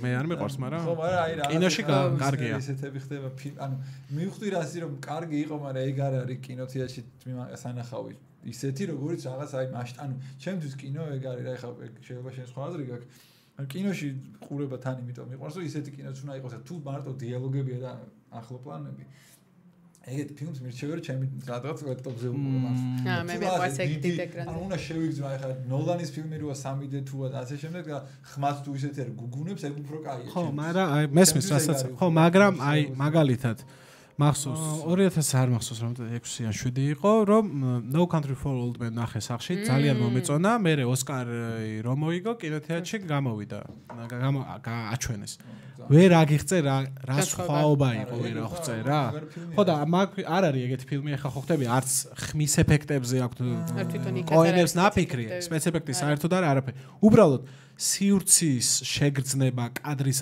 საერთოდ განსხვავებულად აღიქვ ყველაფერს რა შენ მეხუთი როგორი ფილმი თქვა გოგი რო ამბობდა რომ მიყვარს როგორი ფილმებიც აი უბრალოდ ამბა ხო ბერგმანსაც ან სხვა შეგრძნება იქნება რა ეხა აი ძალიან ხო ძალიან ინდი ფილმი აი მართლა სახში შეხედან და ორი ჰოსანსუს ფილმი შეიძლება ეგრე ვერ იქცნო რა მთელი ფილმი რო ორი პერსონაჟი ზის მაგიდასთან და შავთეთ კაცი დიალოგი აქვს კი ბატონო შეიძლება არ იყოს მაგრამ მაინც სხვა არის რა სხვა სუნი აქვს თავის სუნი აქვს პერსონაჟებს მაგას მირჩევნია მე უფრო კინოში უფრო წავალ მასზე ვიდრე იმაზე ხარ როგორც ხა ავატარს არ ნახავ ეგრე იქცევა ყველა და მაგალითად box office რო შეხედო ეგრე არის მოდი ამას წავიდე და ამაზე არა და ეგრე ხო ნუ ლოგიკური არის ლოგიკურია მაგრამ კინო ისეთ ძალიან რა გიყვარს ისე კინოში კინოში რა მიყვარს სამსახიობო ოსტატობას ვაკვირდები ხოლმე ბოდიში მე კითხვა დავსვი არასწორად რა ფილმები გიყვარს უნდა მეკითხა, მაგრამ ისე ვიკითხე რა, ხო? აი, ძალიან ისე ვიკითხე. როგორი ფილმები მიყვარს მძიმე? მძიმე ძალიან ისეთი ნათქვამი არის.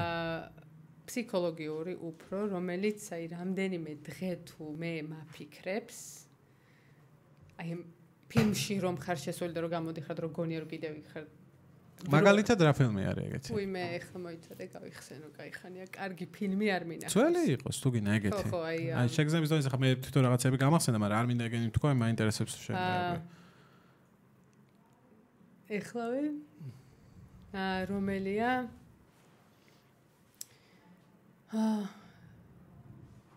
სხვათა შორის რა ქვია, ულისეს თეო ბერძენი სახელის ცუდათო. Yes, ანგელოპოსი ულისეს არ ვიცი როგორ ქვია ეს ულისი. ულისი. ხო, აი ბავშვები რო არიან დაძმა. არ მახსოვს. პეიზაჟის ნისლზე სწორი და. Ja, ხო, აი ქართულად ხო, არის ულისე რაღაცა ქვია. პეიზაჟის ნისლზე არა, ულისე პეიზაჟის ნისლზე ხო იცი. არ მაქვს ნახე. ანგელოპოსი პეიზაჟის ნისლზე. ძალიან რთული საყურებელია თვითონ. მძიმე ფილმია, რთული საყურებელია. ვიზუალურადაც რთული საყურებელია. და აი ეს რამდენიმე დღე ამ სიმძიმეში გავატარე.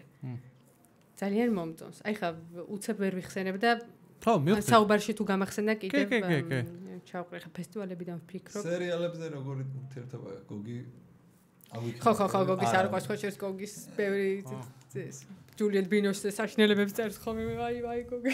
მე ძალიან მიყვარს ევროპული ჯულიეტ ბინოშის ფილმები ძალიან მომწონს. სერიალებსაც უყურებ თუ არა?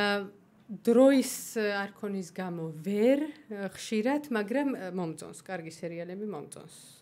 მაგალითად, ჯიპსი ვნახე, მე მგონი ბოლოს. ჯიპსი? ჯიპსი. ჯიპსი არის Netflix-ის ფილმია თუ არ ვცდები. სერიალი ხო? სერიალი არის, სერიალი. ჯიპსი როგორც ბოშა თუ რამე სხვა ჯიპსი? არა, სხვა ჯიპსი ქვია, ოღონდ სხვა მნიშვნელობის არის. ფსიქოლოგ ქალზე არის, თამაშობს. გავიხსენებ სახელგვარს, იცით ეგ მსახიობი. ფსიქოლოგ ქალზეა. რომელიც ასევე რთული საყურებელია, ძალიან დაბალ ტონალობაში, სულ საუბარი, არანაირი სპეციფექტები, მე ძალიან მომეწონა. ისე რომ ჯიმშიც კი, როდესაც რაღაცა ტრედმილზე მიწევდა, ამას ვრთავდი, იმდენად ედიქტით ვიყავი. ყველაზე გრძელი რაც მინახავს იყო Mad Men. ასევე ძალიან მომეწონა. ესეც რთული იყო, იმიტომ რომ სულ დიალოგია. ერთ ოთახში გადაღებული, მაგრამ ეს იყო ამერიკის რაღაცა late 60s, მარკეტინგი, სარეკლამო ბიზნესი და ძალიან მომეწონა. ხშირად ვერ უყურებ სერიალებს. სამწუხაროდ ხო, არ მაქვს ამდენი დრო რო ეხა. იმიტომ რომ მინდა რომ ძალიან მალე მორჩეს, არ შემეძლია მთელი თვე ვუყურებდე და ვერ ვაკეთებ. ანუ შენც შეიძლება დროის გამო, მაგრამ უფრო კინოები. კინო და დოკუმენტური ფილმები მომდოს ძალიან ძირითადად, აი რომ მიფრინავ ხოლმე სადმე და თუ დიდი ხანი მიფრინავ დოკუმენტური ფილმებს ვუყურებ. სხვა შორის ეხლა ვნახე ბოდიში, ბოლოს ვნახე Painkiller ფარმაცევტულ ემაზე. ძალიან კარგი. Yes. ძალიან მომეწონა, ძალიან კარგი. ხატრული სერიალი არა. ხატრული სერიალი. ხო, ხატრული. არა, ხო დოკუმენტურზე და მე უცებ ამაზე გადმოვიდი, ძალიან მომეწონა. კი, ნუ თემაც ესეთია და რეალურ ფაქტებზეა და თან ყველა გაზეთით ძალიან კარგი. რომელ Painkiller-ების ამბავი იმაზე აქ? იმაზე ოქსიტოცინის ამბავი. ხო, ოქსიკოდონ. შესვეს რაღაც ეკლერები აგეთის ახალ დეტალების ეკლერები. ძალიან საინტერესო ისტორია. ფარმაცევტული კომპანია აღარ მახსოვს ზუსტად რა ქვია, მაგრამ ეგ სანამ Pfizer-მა გადაიხადა რაღაც მე რაღაც დიდი ყველაზე დიდი ის ქონდა, მაგათ გადახდა fine. ანუ ოპიოიდი იყო ყველაზე ხო.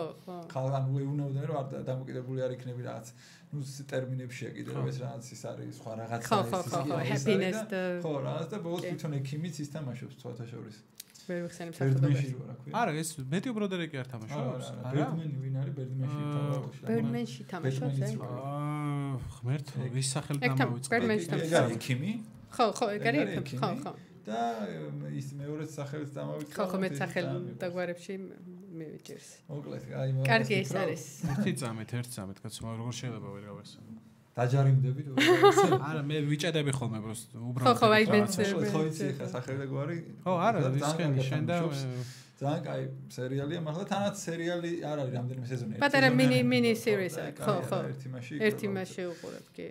ერთ პრენაში. სახიობებას რომ თამაშად და რამე რეჟისორის მხრიდან არ გიფიქრია სიტყვაზე.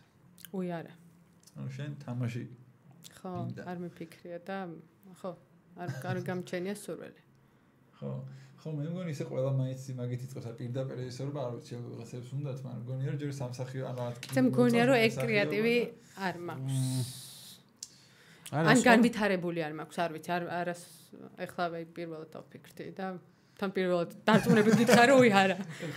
არა, სხვა რამეა, მე მაგალითად რეჟისორობა წარმომედგინა რა მიოცნებია თუ რაც ქვია და მსახიობობა აი არასდროს. არანაირი სურვილი არ მქონია რა, ძალიან განსხვავებული. მე ყოველთვის წარმოვიდგენი თან დრამა მსახიობს წარმოვიდგენი. კომედიაში ვერ წარმოვიდგენია საკუთარი თავი. მიუხედავად იმისა, რომ სულ ასეთი ვარ, ხო, აი ვერ წარმომიდგენია. ეხლა დრამატული როლი გაქვს? უი არა, ეხლა მაქვს საყვარლის ბოზის როლი. არა, ბოზის არა. საყვარლის უბრალოდ საყვარლის როლი. ყავს ვინმე ისე მისაბაძად საუკეთესო აზრით ის ვინც არის სახიობ. აქ ჩვენთან მეგონა ეკითხებოდი ყავს ისე საყვარელი. ყავს ეს საყვარელი. როგორი კინო მაგას? საყვარელი. აქ რო გავჭრა.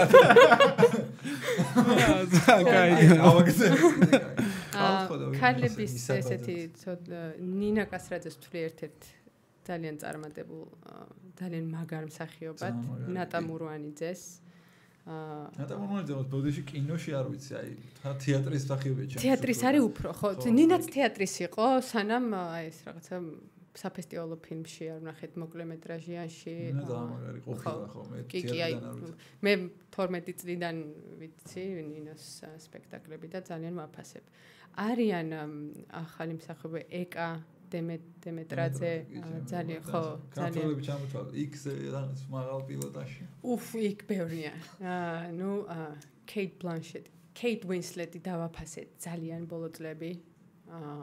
ბლანშეტი ვთვლი რომ ბლანშეტის სპექტაკლი მაქვს ნანახი ერთი. ბლანშეტი ძალიან უნივერსალური მოვლენაა. ძალიან. ქალს ყველას თამაშობს არ. კი. მალკოვიჩი.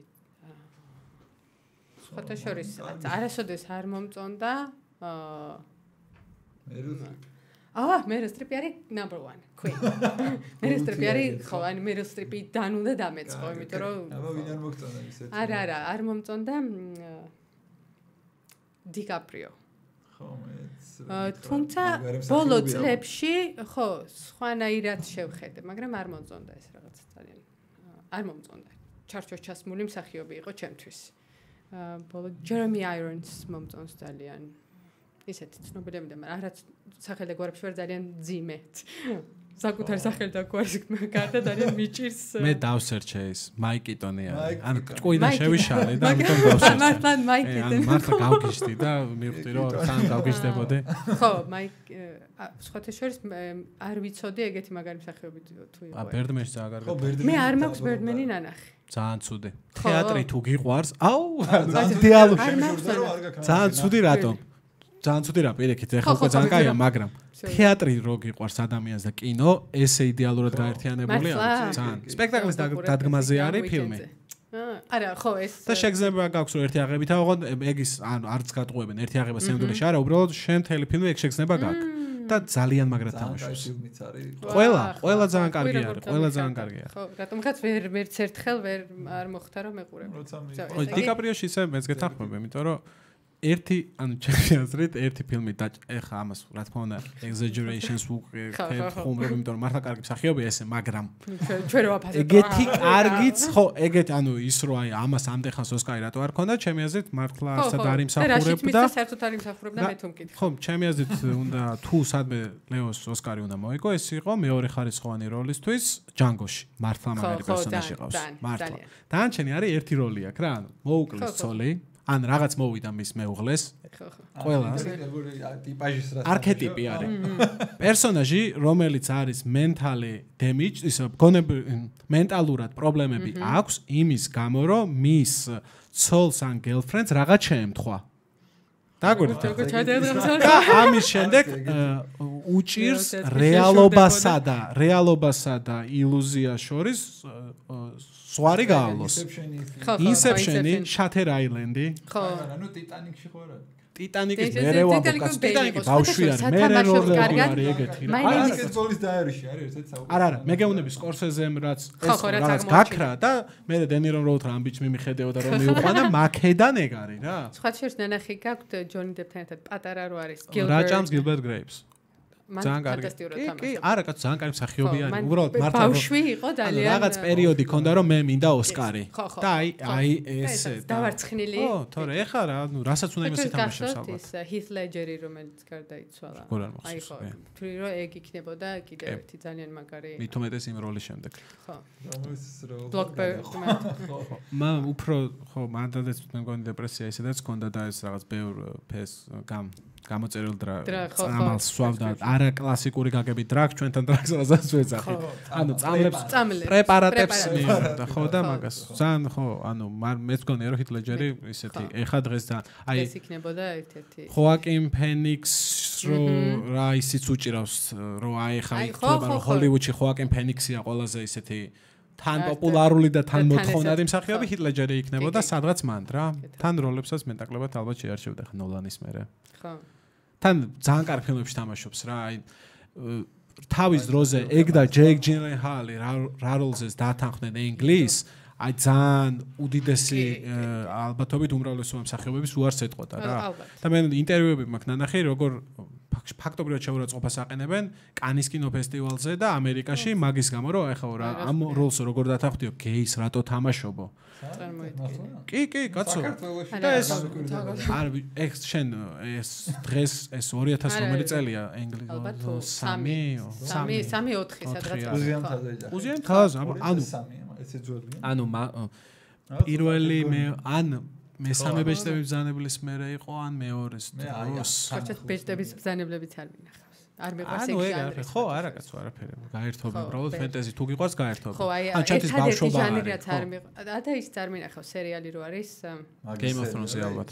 Game of Thrones. არაფერს არ არის. ეგეთ რამე არ არსებობს, რომელიც რო არა. ჩემზე ეგეთ რამე არ არსებობს. დიდი ფან კლუბი ყავს. ხო, ეგრე დაკარგვით. ეგეთ რამე არ არსებობს, რომ რო არ გინახავს დაგეკარგავს. თუ რაღაც ეხა, იმიტომ ბერდმენი, იმიტომ გითხარი, რომ თეატრი მიყვარს და კინო მიყვარს, გონია რომ ძალიან უნდა მოგეწონოს თორე ეხა ფენტეზი თუ არ გიყვარს, ეშტაინძაბელი ნახე.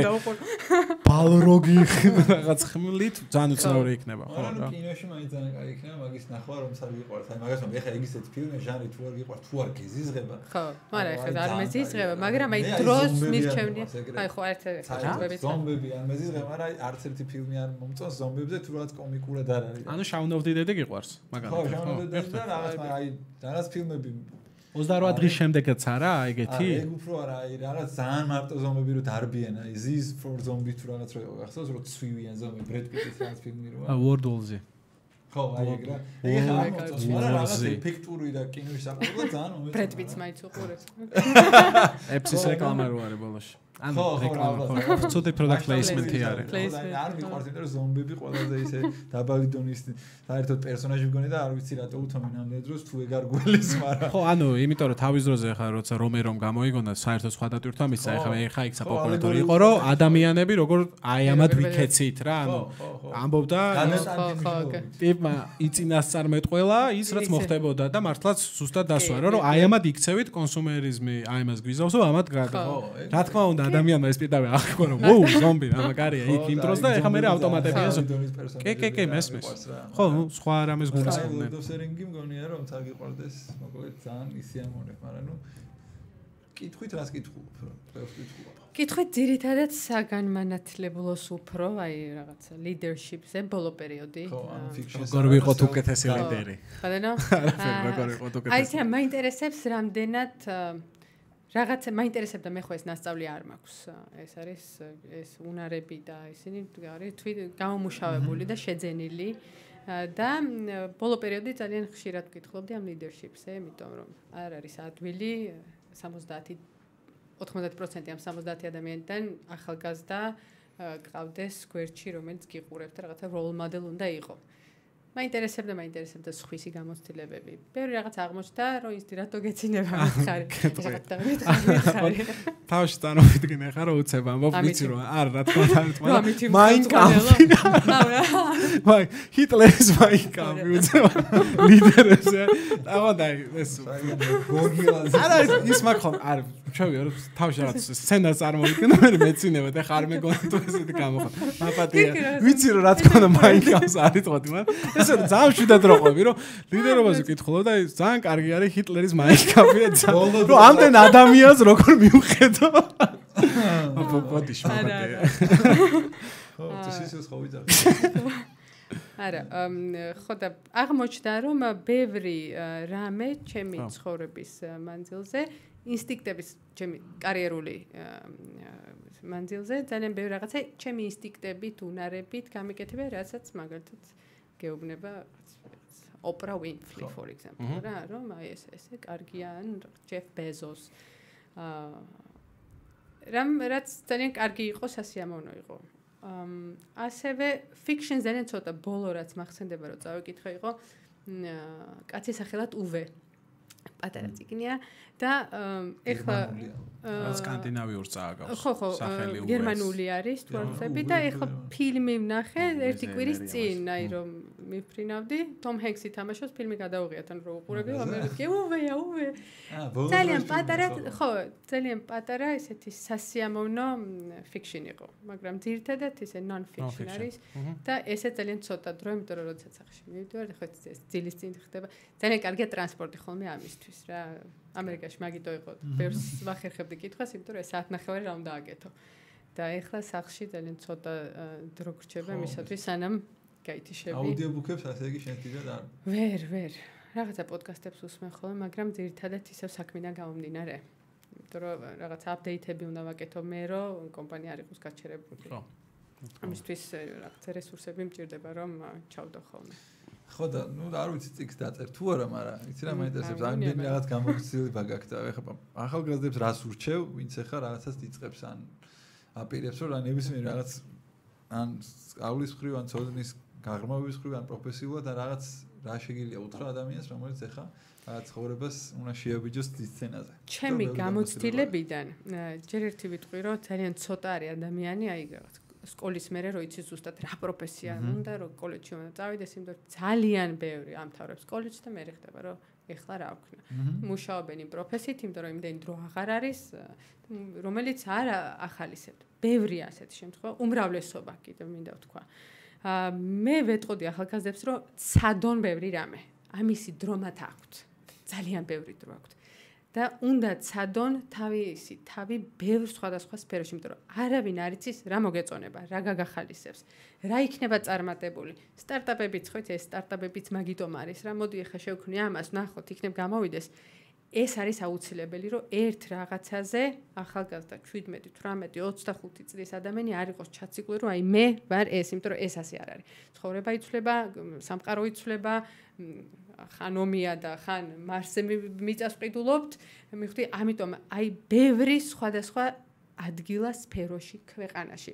ასევე ვთვლი, რომ თუ საშუალება არსებობს და ეხლა მაგალითად სწავლით ძალიან ბევრი რამე არის შესაძლებელი, უამრავი გრანტია, განსაკუთრებით ესეთ ჩვენაირ ქვეყნებს ხელს უწყობს ევროპა და ამერიკის უნივერსიტეტები, რომ გასცენ სკოლარშიპები, წავიდნენ სხვა ქვეყნებში და აიღონ სხვა კულტურის ცოდნა, სხვა ადამიანებთან იმოგზაურონ, ხო, არ არის აუცილებელი, რომ რაღაც ბიზნეს კლასით წახვიდე და სასტუმროში იცხოვრო. შეიძლება რუგზაკი მოიკიდო და ესეთი კი ბატონო, მოიარო, ნახო ძალიან ბევრი რამ.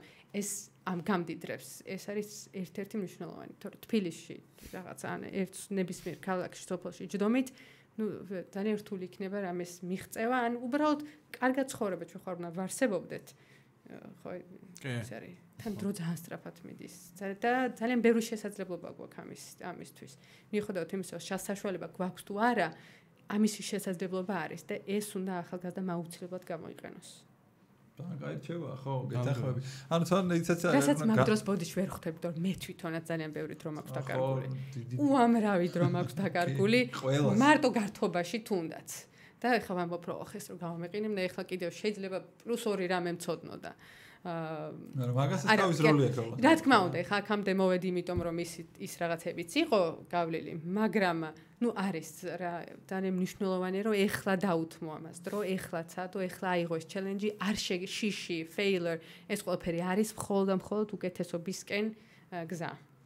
ხო, აბსოლუტურად გეთახმები. გარისკონ რა თან რაღაც აი მე რომ ეხლა მაგ რაღაცას რო იძახდი, ჩემთვის რაღაც ყველაზე მეტად ეგაა რომ რაღაც აი არ შეგეშინეს failure-ის და ეგ risks ნიშნავს, ანუ არ იცი რა მოყვება, მაგრამ ნუ რაღაც ეხლა ფლად მოაზროთ ალბათ ანუ შეასკდე, მაგრამ ავანტურა სხვა არის კიდე, მაგრამ უნდა გარისკო იმის გამო რომ მე ეს გამოცდილება გამოგადგეს რომ მე რაღაც შემდეგი გარისკო უფრო ნაკლები რეალურად რისკის და იმის ratio დაწივა. ხო, ანუ რისკიც კი შეგიძლია არ გაწიო, უბრალოდ არ გარისკო ერთ რამეში არ ჩარგო თავი და გადაანაწილე შენი დრო სხვადასხვა რაღაცებზე რომ მეტნაკლებად მიხვდე რა. ერთ რაღაცაში ხარ კი, უფრო რა თქმა უნდა, ის ერთი არ გამოგიოდა და მე რასდები მაშინ და მოდი ბევრი ის იყიდე რაღაც სხვადასხვა აქციები, სხვადასხვა რაღაც. შენ გონებაში გულისხმობ შენ თავის ჩაბანდებას, რომ მართლა აქციები კერგე. რისკის იყიდე. არა, ხა ის არ გამოვიდეს რომ რაღაც აქციებს. ცუდი რაღაც არის. იმიტომ რომ ეს ახალგაზრდული დრო გაძლევს ამის საშუალებას. მე უკვე 40-ის მე სხვა მოთხოვნილებებით ჩდება და ამისი ფუფუნება ესე აღარ არის, ამდენი დრო აღარ გაქვს, რომ ეს ცადო, ის ცადო და მანდ უკვე რაღაცა სტაბილურობას აქვს, ბევრ რაღაცას აქვს მნიშვნელობა და ახალგაზრდა რო ხარ, ამისი შესაძლებლობა გაქვს, ამისი დრო გაქვს უამრავი და ეს უნდა იყოს გამოყენებული. ეთახმები. ერთი ამას შენც რო არ კითხო, იმიტომ რომ ბევრ რაღაცას შეცვლის ხელოვნური ინტელექტი შენც უნდა კითხო, როგორ უდგები, რას ფიქრობ, სად ვართ და სად მედივარ და შენ საქმეში და ეხა ამ coworking-ში და ოფისებში და ასე შემდეგ ბევრ რაღაცას შეცვლის და ცვლის და შენ რას ხედავ, რაც დაიწყე იმას მე რაც როგორ მოვიდა შენამდე. ხელოვნური ინტელექტზე რო გავიგე ესეთი კვადრატული თვალები და ეს აქ გავიგე სხვათა შორის, როცა ვნახე ეს ადამიანები ჩატბოტებს რომ აკეთებდნენ ვიძახდი. ძალიან რთულად გავიგე სიმართლე გითხრა, არ იყო ჩემთვის ადვილი ინფორმაცია ამის მიღება, ეს რაღაც ალგორითმები, კოდების წერა და ასე შემდეგ. ძალიან მომწონს, კარგი რამეა, თუმცა საკონტროლებელი ეხლა მე რო ვიყავ ისე ბოდიში ამერიკას დაუბრუნდები ეხლა საგაფრას აქციები მიმართება სულ რომ აი რაღაცა მსახიობების სცენარისტების ძალიან ბევრი ისეთი ხო გამოწვევები აქვს ამას და მგონია რომ რაღაცა რეგულაციებში ეს უნდა მოხდეს საბოლოო ჯამში coworking-ში მაინდა-მაინც ვერ შემოვა coworking-ი რა არის თუ სერვისი სერვისი არის რასაც გასცემ ხო ეს არის ურთიერთობები ეს არის მე შეზევზრუნავ აი ხუთი ხელოვნური ინტელექტი აქ ვერ შემიცვლის მაგალითად Facebook-ზე რომ მოიწერები ჩატბოტი დაყენდება და გიპასუხებს ადამიანის მაგივრად და თქვათ ეს დაზოგავს ჩემს რესურსს და რაღაც ფინანსურად უფრო მომგებიანი იქნება ჩემთვის. თუმცა სხვანაირად რაღაცა სფეროებში ვერ შედის, მაგრამ ისეთ სფეროებში შედის, რომ მგონია რომ რეგულირებადი უნდა იყოს. მაგრამ მაგარი რაღაცა. ხო. მე მომიწია რაღაცა სარეკომენდაციო წერილის დაწერა და okay, let me see ChatGPT გავხსენი და ორი სახელი მიუთითე დამიწერა იმაზე უკეთესად, რასაც მე დავწერდი. და ხოიცი, თან მომეწონა და თან მე მივხვდი ადამიანებს რატომ უჩნდებათ პროტესტი.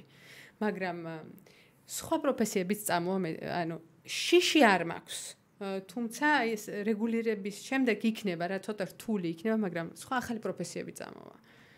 გაჩნდება ახალი მოთხოვნა. ჩვენ ხო ადამიანები ვართ ის ხო რობოტები ხო არ ვართ. ამიტომ შევქმნით ახალ როგორც აქამდე ჩდებოდა. კი, როგორც აქამდე ჩდებოდა. ხო, ეგრე უწყვეტი ციკლია რა. უბრალოდ აი coworking-ზე რა იცი რას უფრო გულისხმობდი რომ რაღაცებისთვის ხალხი შემოდის აქ და AI მის აღარ იყოს საჭირო სადმე წახვიდე რა და რაღაც ადგილზევე გააკეთო. ანუ networking-ს და ადამიანურ ურთიერთობებს ალბათ არ მაგრამ ეხლა თქვა რაღაც ვიღაც შემოდიოდა და xerox-ზე რაღაც ჭირდება. ეხლა იმ რაღაცას xerox-ამდე რომ მივიდეს და რაღაც კოდი რო დაწეროს იმას ეთქვის და უფრო ნაკლებში რომ თუ გაქვს თელი დღე აღარ უნდა გაატარო აი მაგ რაღაცას გულისხმობ უფრო შეიძლება კი არა ალბათ იქნება მაგრამ ის AI-ს ვინც წერს იმას ვაჭირდება ადგილი ხო ის ხომ ზის და AI დაწერს AI-ს ხო შესაბამისად იმ კოდებს ვინც წერს ისინი coworking-ს იყენებენ კარგად ხო ეხლა ამ ბოლო ხანებში დამჭირდა რაღაცაში და ოღონ 3 და 5 ვიყენებ 4 ისევ არ გამომიყენებია და იმდენი შეცდომა დაუშვა.